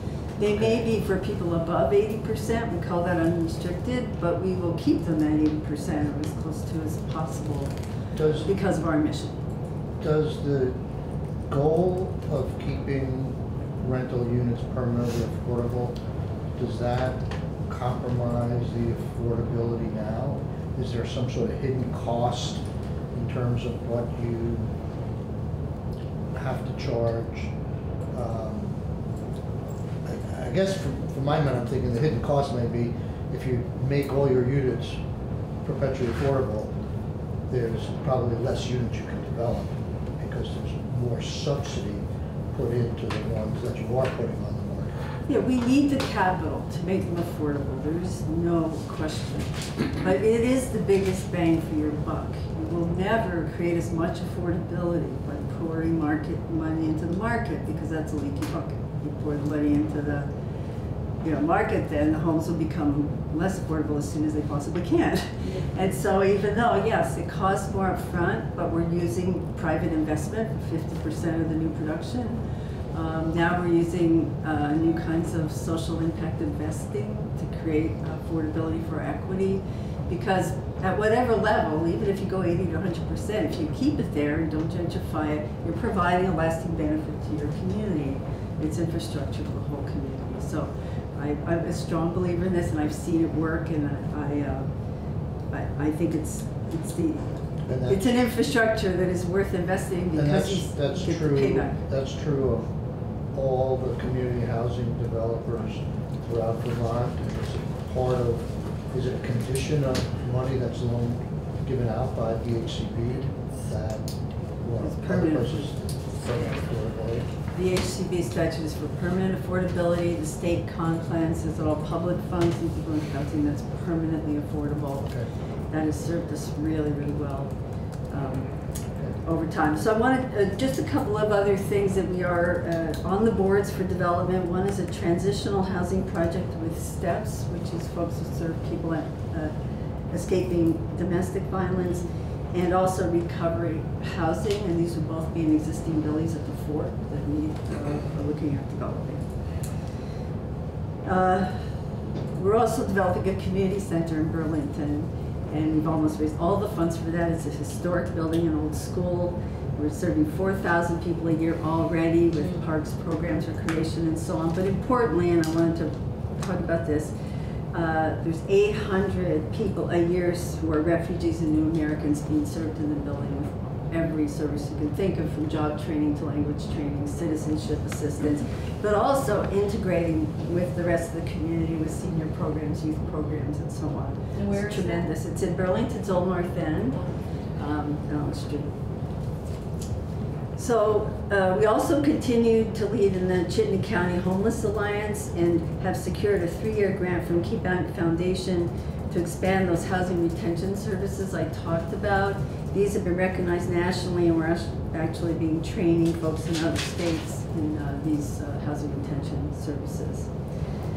So in that work, we still see how much the real solution to homelessness is affordable housing, and we're trying to tackle here, and you've been so supportive, we appreciate. We know that we need to do more, and you asked this question earlier. We have the capacity to produce more. Our only constraint is the affordable capital. We have the opportunities coming to us, we have sites coming to us, and we have to size it to the capital available. Each month, we talk about need, we get 70 full applications for our rental housing, but we only have 10 to 15 vacancies. Everybody else goes on a waiting list. They have to wait a long time because there's so few vacancies. Our Building Homes campaign with Housing Vermont, which is for Chittenden County, calls for 3,500 new homes in Chittenden over 5 years, with 700 of those being permanently affordable. This was a very broad coalition of support we had in our county for this. And the number was identified by regional planning. So we are on track in Chittenden for production overall, but we are falling short of the affordable goal. For the reasons I said, we have only 191 homes in the works for the first 2 years, and we should be at 280. So that's the gap we're chasing. What's it, I think you said 3,500 was the goal. Which is overall not affordable. I'm sorry, what's the goal to build more affordable housing and in how many years? It was 700 homes over 5 years. Okay. Yeah, sorry. So that was a boost over what had been done, so it's the 35 of what had been done. So the only reason we were at not 191 actually is because of the bond, thank you, which is a tremendous boost to production, and we need more. We need more affordable capital to produce homes for the housing wage gap that we see people facing in our region. So I want to speak now to my concern that VHCB is not funded at the statutory level, because when you see the value of the production you get in the lasting results, why wouldn't we? You know, that you talked about everybody talking about housing need, but one thing that's really stayed with me is that VPR poll in the fall that said that the leading cause of stress and anxiety among Vermont families is housing affordability. And you know, if you're worried about that, that's a lot of strain on your family otherwise. And no wonder, the housing gap is very, very high in our region, even for semi-skilled and starting professional jobs, as you saw in the home ownership jobs. A lot of those jobs in healthcare and teachers' aides and stuff are also in our rentals. People working 40 hours a week should not be insecure about keeping a roof over their heads. And the big insecurity comes from if you're paying 60% of your income, 50% to housing, there's very little left. And we saw this nationally, right? They talked about this during the shutdown, and people couldn't save for these bumps that everybody faces. So that was closer to disaster. There is a national affordability crisis. It's not just a Vermont story. But in Vermont, which is a high-cost market, as all of New England does for construction and otherwise, we've come together to address the crisis in a way that is now sought out all over the country. Permanent affordability is the most effective, you asked this question, way to deliver affordable housing, and it's the only durable way. It's the only way you can plan to have affordable housing into the future in your desirable locations, your downtowns, and so on. Now, other states and city governments that are dealing with homelessness and stress on their workforce are figuring this out. In the last 5 years, there's been a huge rise in communities creating inclusionary zoning as an example of permanent affordability. There's now 880 plus jurisdictions doing this, and many just getting started. And most will use a community land trust for stewardship, as we do in Vermont. I'm a board member, past president of the national network that serves community land trusts nationally and local governments implementing these kinds of permanent affordability initiatives. It's called Grounded Solutions Network. And our growing staff at Grounded Solutions can't keep up. What's it called? Grounded Solutions Network. Grounded? Grounded. Because it is grounded in land, but make your housing affordable here. So Grounded Solutions has long been funded by the Ford Foundation and Lincoln Institute for Land Policy. But more recently now, it's major bank foundations getting into the action. Citibank is supporting efforts in DC and other metro areas implementing new CLTs at scale. JP Morgan Chase is supporting the new Houston CLT, which will do 1,000 homes in its first phase. Denver and Atlanta are implementing large citywide CLTs as part of their mass transit initiatives because they realize that if housing is built near transit stops and not preserved as affordable, these locations will become the most costly locations, defeating the purpose of workforce housing planning. So just some random examples to show you the interest in Vermont specifically. Shared equity home ownership and community land trusts were incorporated into the latest financial services reform duty to serve provisions, and we were one of the sites for Freddie Mac to plan its new product. NeighborWorks America has just designated new funding for shared equity home ownership, and we were tapped to give the advice to their leadership on how to do it. 2 weeks ago, the Wall Street Journal featured CHT and our model in Market Watch. You may have seen that. And the NPR Climate Solutions podcast recently featured CHT and the new urban CLTs that are addressing mass transit. So, in spite of having this national resource, we're still tapped very much to respond. And I wanted to let you know that that's not about us. That is because Vermont is a generation ahead of the rest of the country in this use of permanent affordability. People are trying to catch up. We are the proof of concept. So why in the world would we go backwards? If we had been funding at the statutory level every year, we'd be 60 million more ahead, and I believe that we'd have much less of a housing crisis here had we done that. And I would really encourage you all who are asking us what you should do. There is no better solution than that, I think. I think it's been addressed, so I'll just say briefly. The property transfer tax revenue when it's growing, is a sign of our robust real estate economy. But the increased value also prices some people out. So using a small portion of that, to address everybody's housing needs was and is a brilliant and elegant way to mitigate the downsides of gentrification and development. So it's an investment I think you've seen in our people today, but we commit to you for the future. I think every dollar invested in conservation and affordable housing by VHCB, which I think of together just as rural economic and community development. Together, that is what our real estates need, is what's being done here.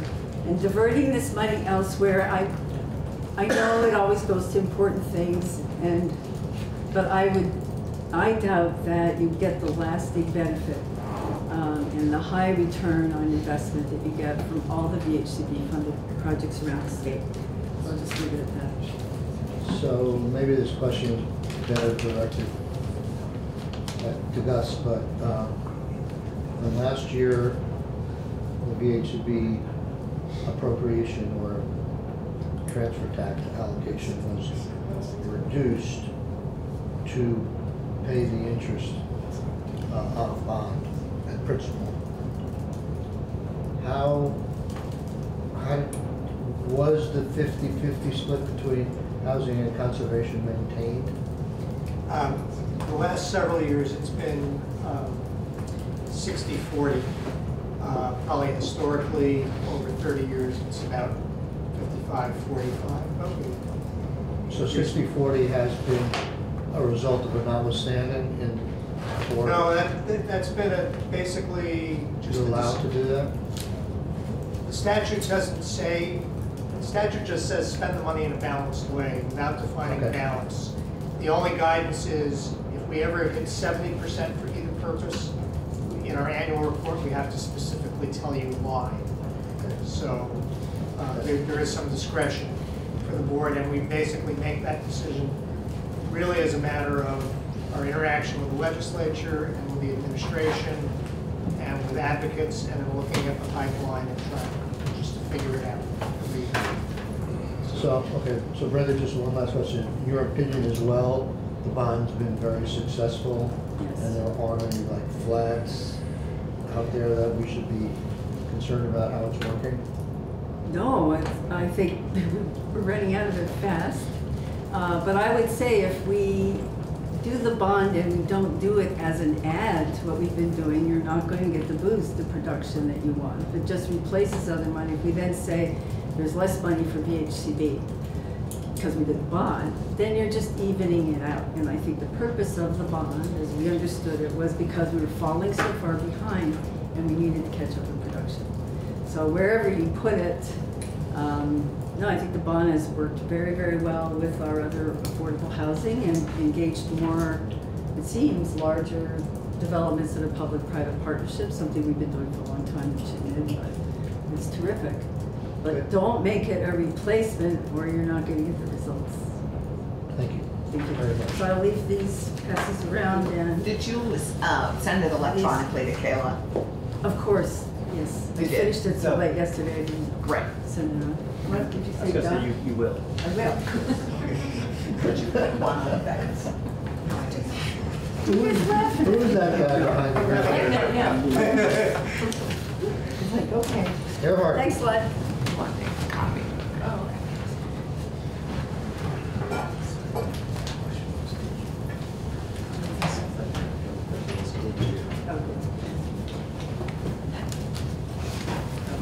What's this? Oh, this is your annual report. Yes, thanks.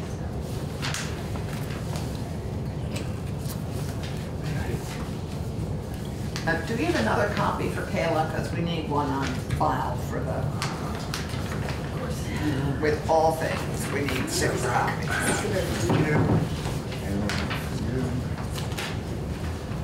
So I have, He was there, so perfectly.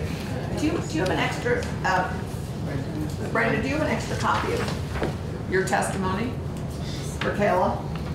I'm going to have to send it to you electronically, Kayla, I apologize.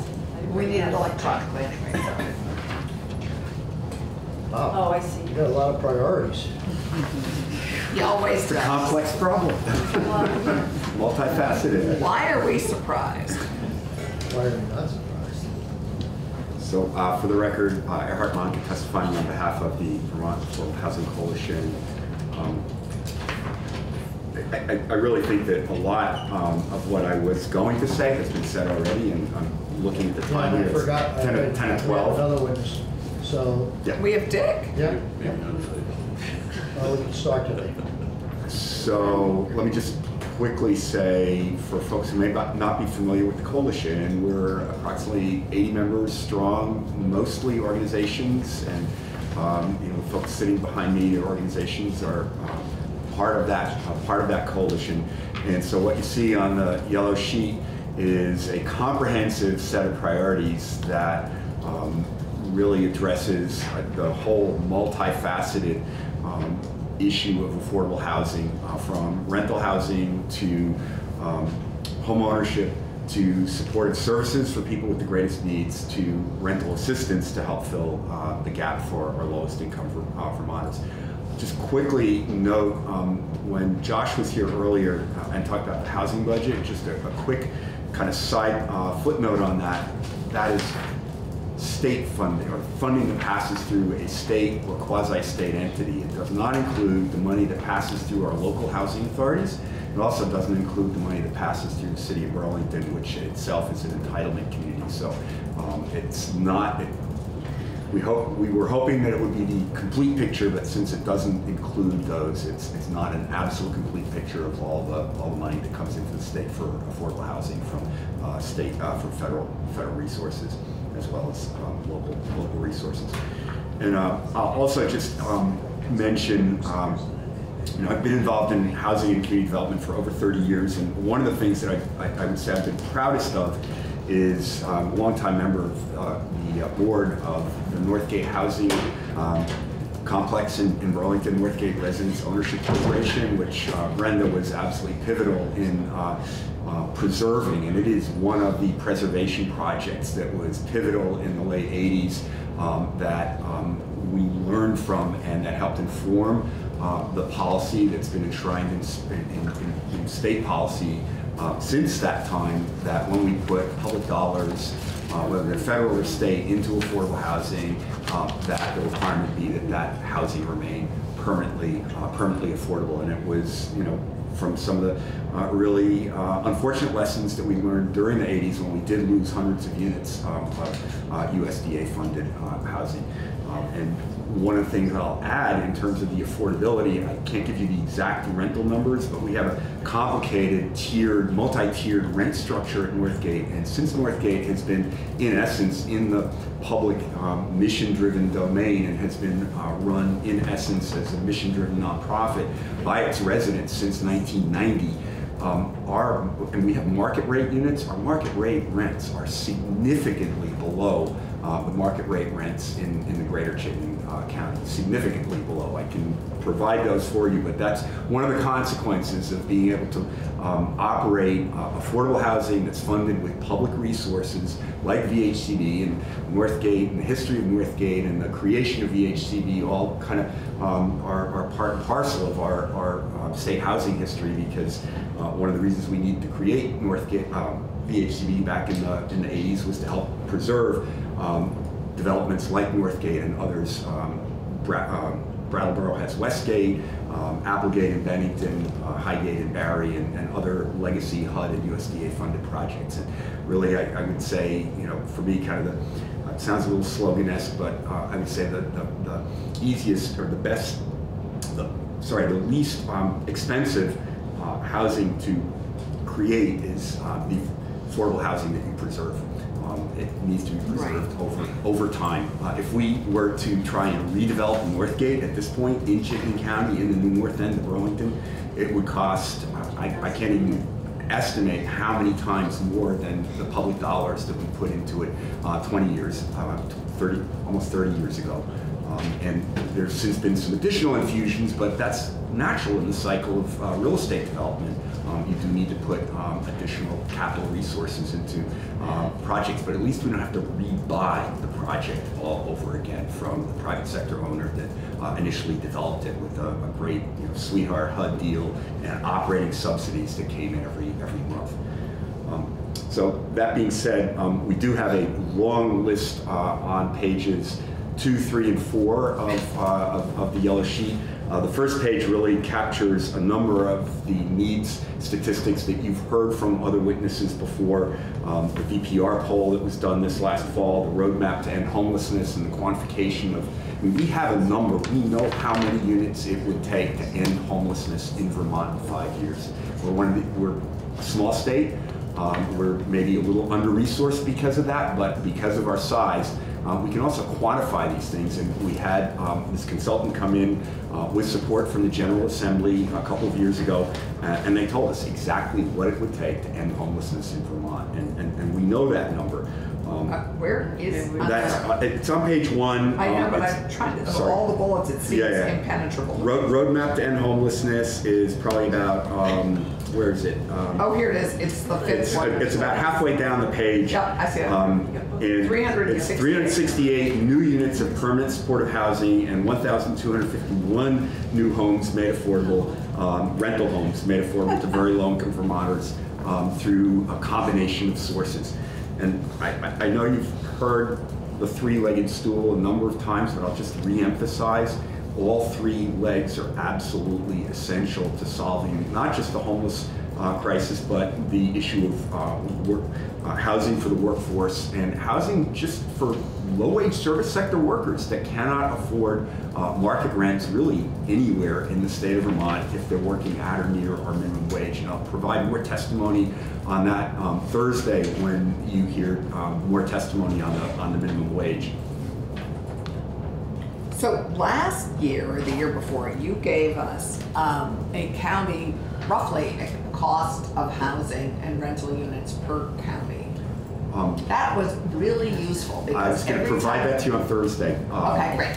It's the state's housing wage and then the housing wage broken down by county based on what it costs to afford a typical modest two-bedroom apartment based on the Section 8 fair market rents and not paying more than 30% of income. That was a very useful tool every time I talk about whether you're talking about minimum wage, whether you're talking about challenges in one's own backyard.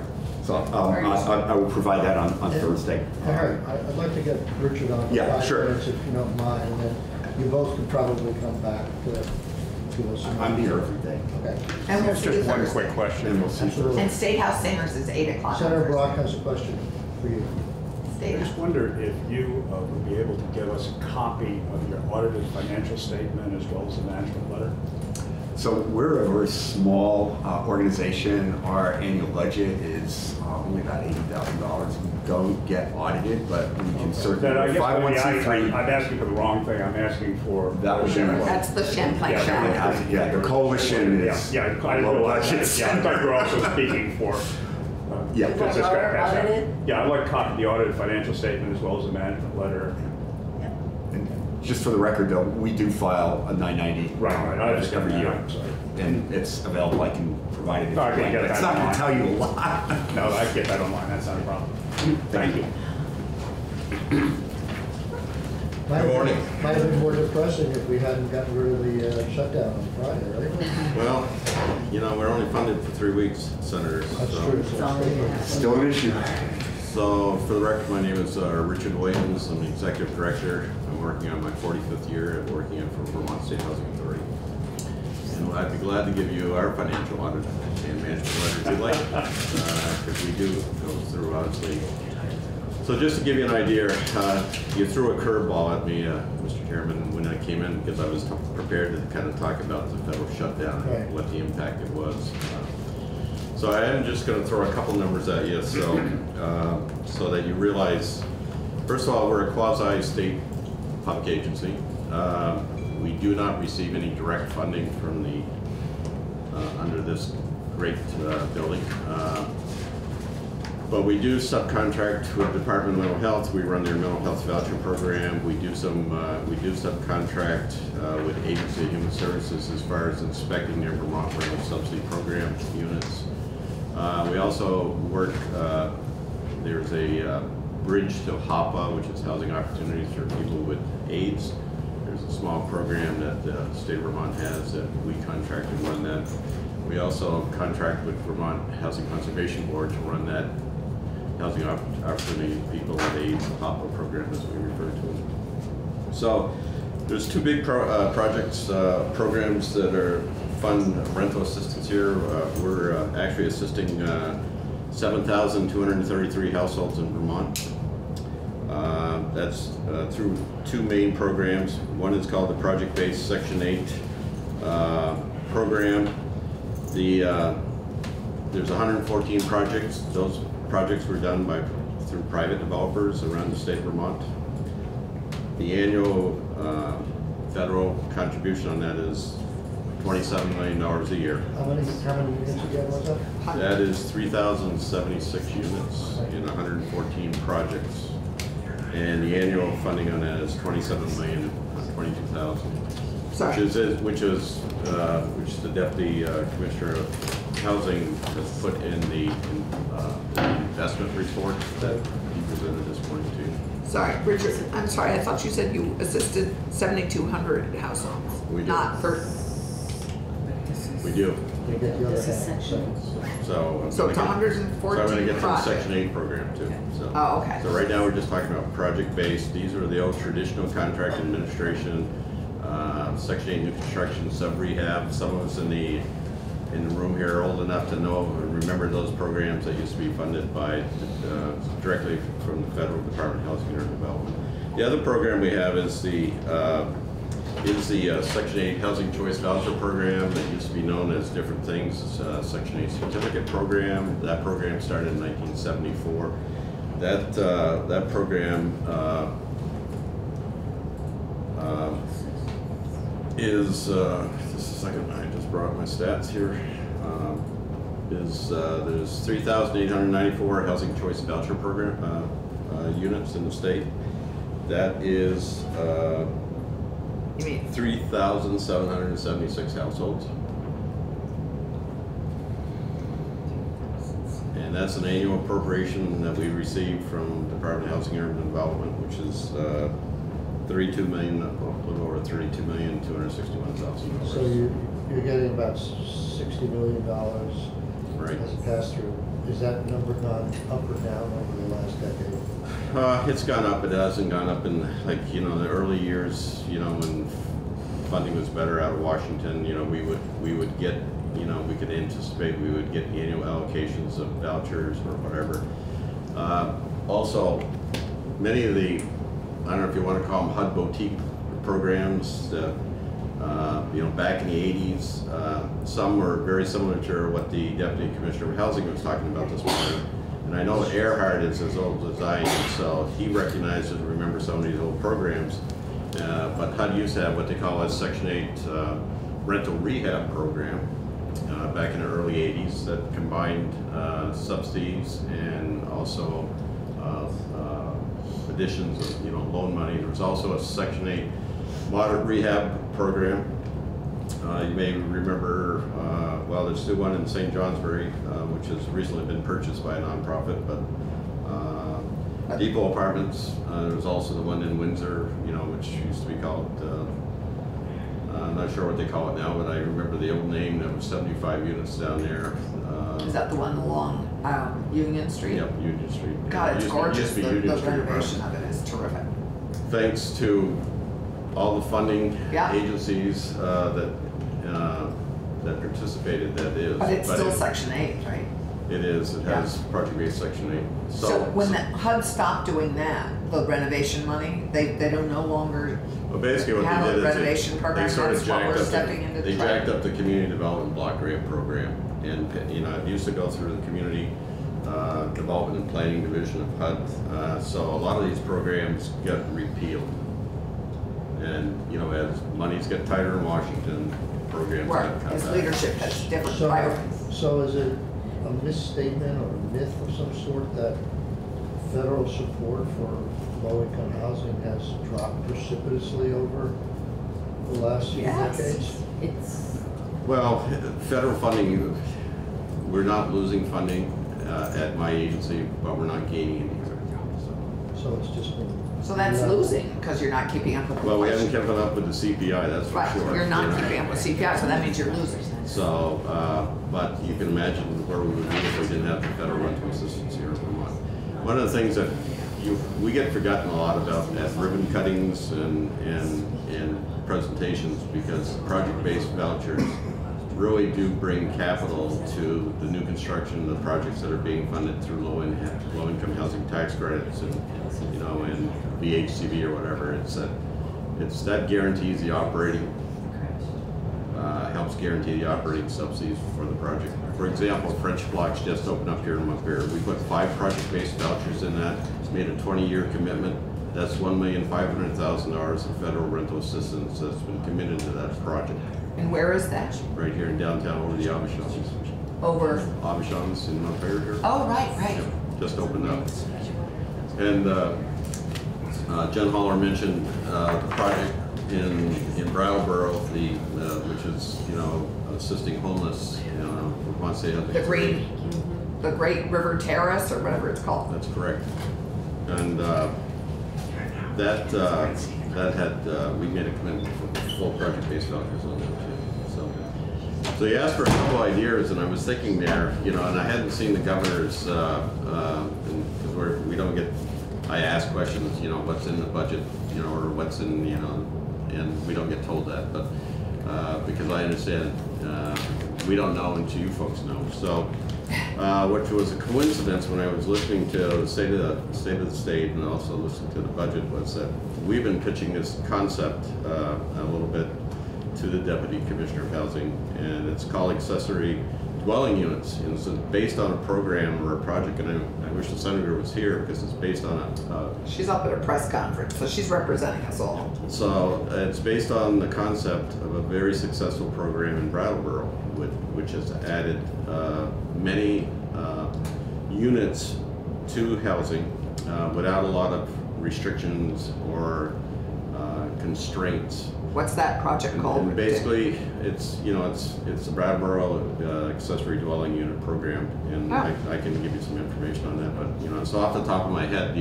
It's a small commitment of funds that has opened up units within larger homes, or they've even seen like a garage converted into a rental space for not a lot of money.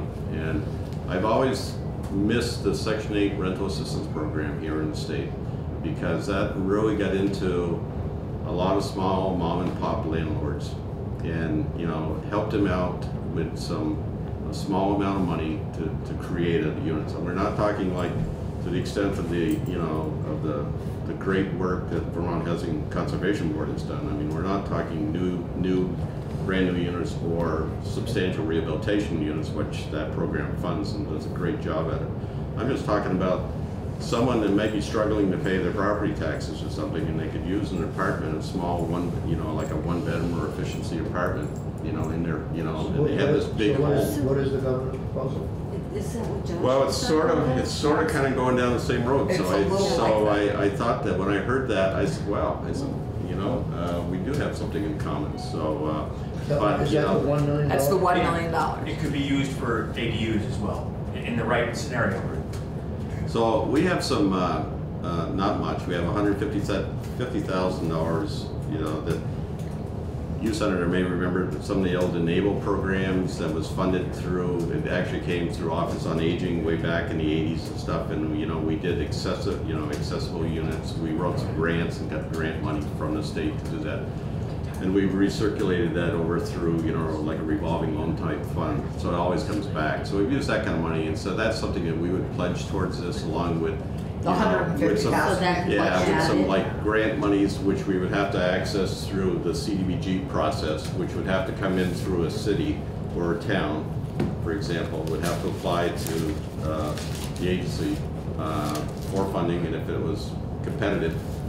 One of the things, the HUD consolidated plan that the Deputy Commissioner referred to, I would like to encourage the Deputy Commissioner to consider setting aside monies for pilot programs to look at different initiatives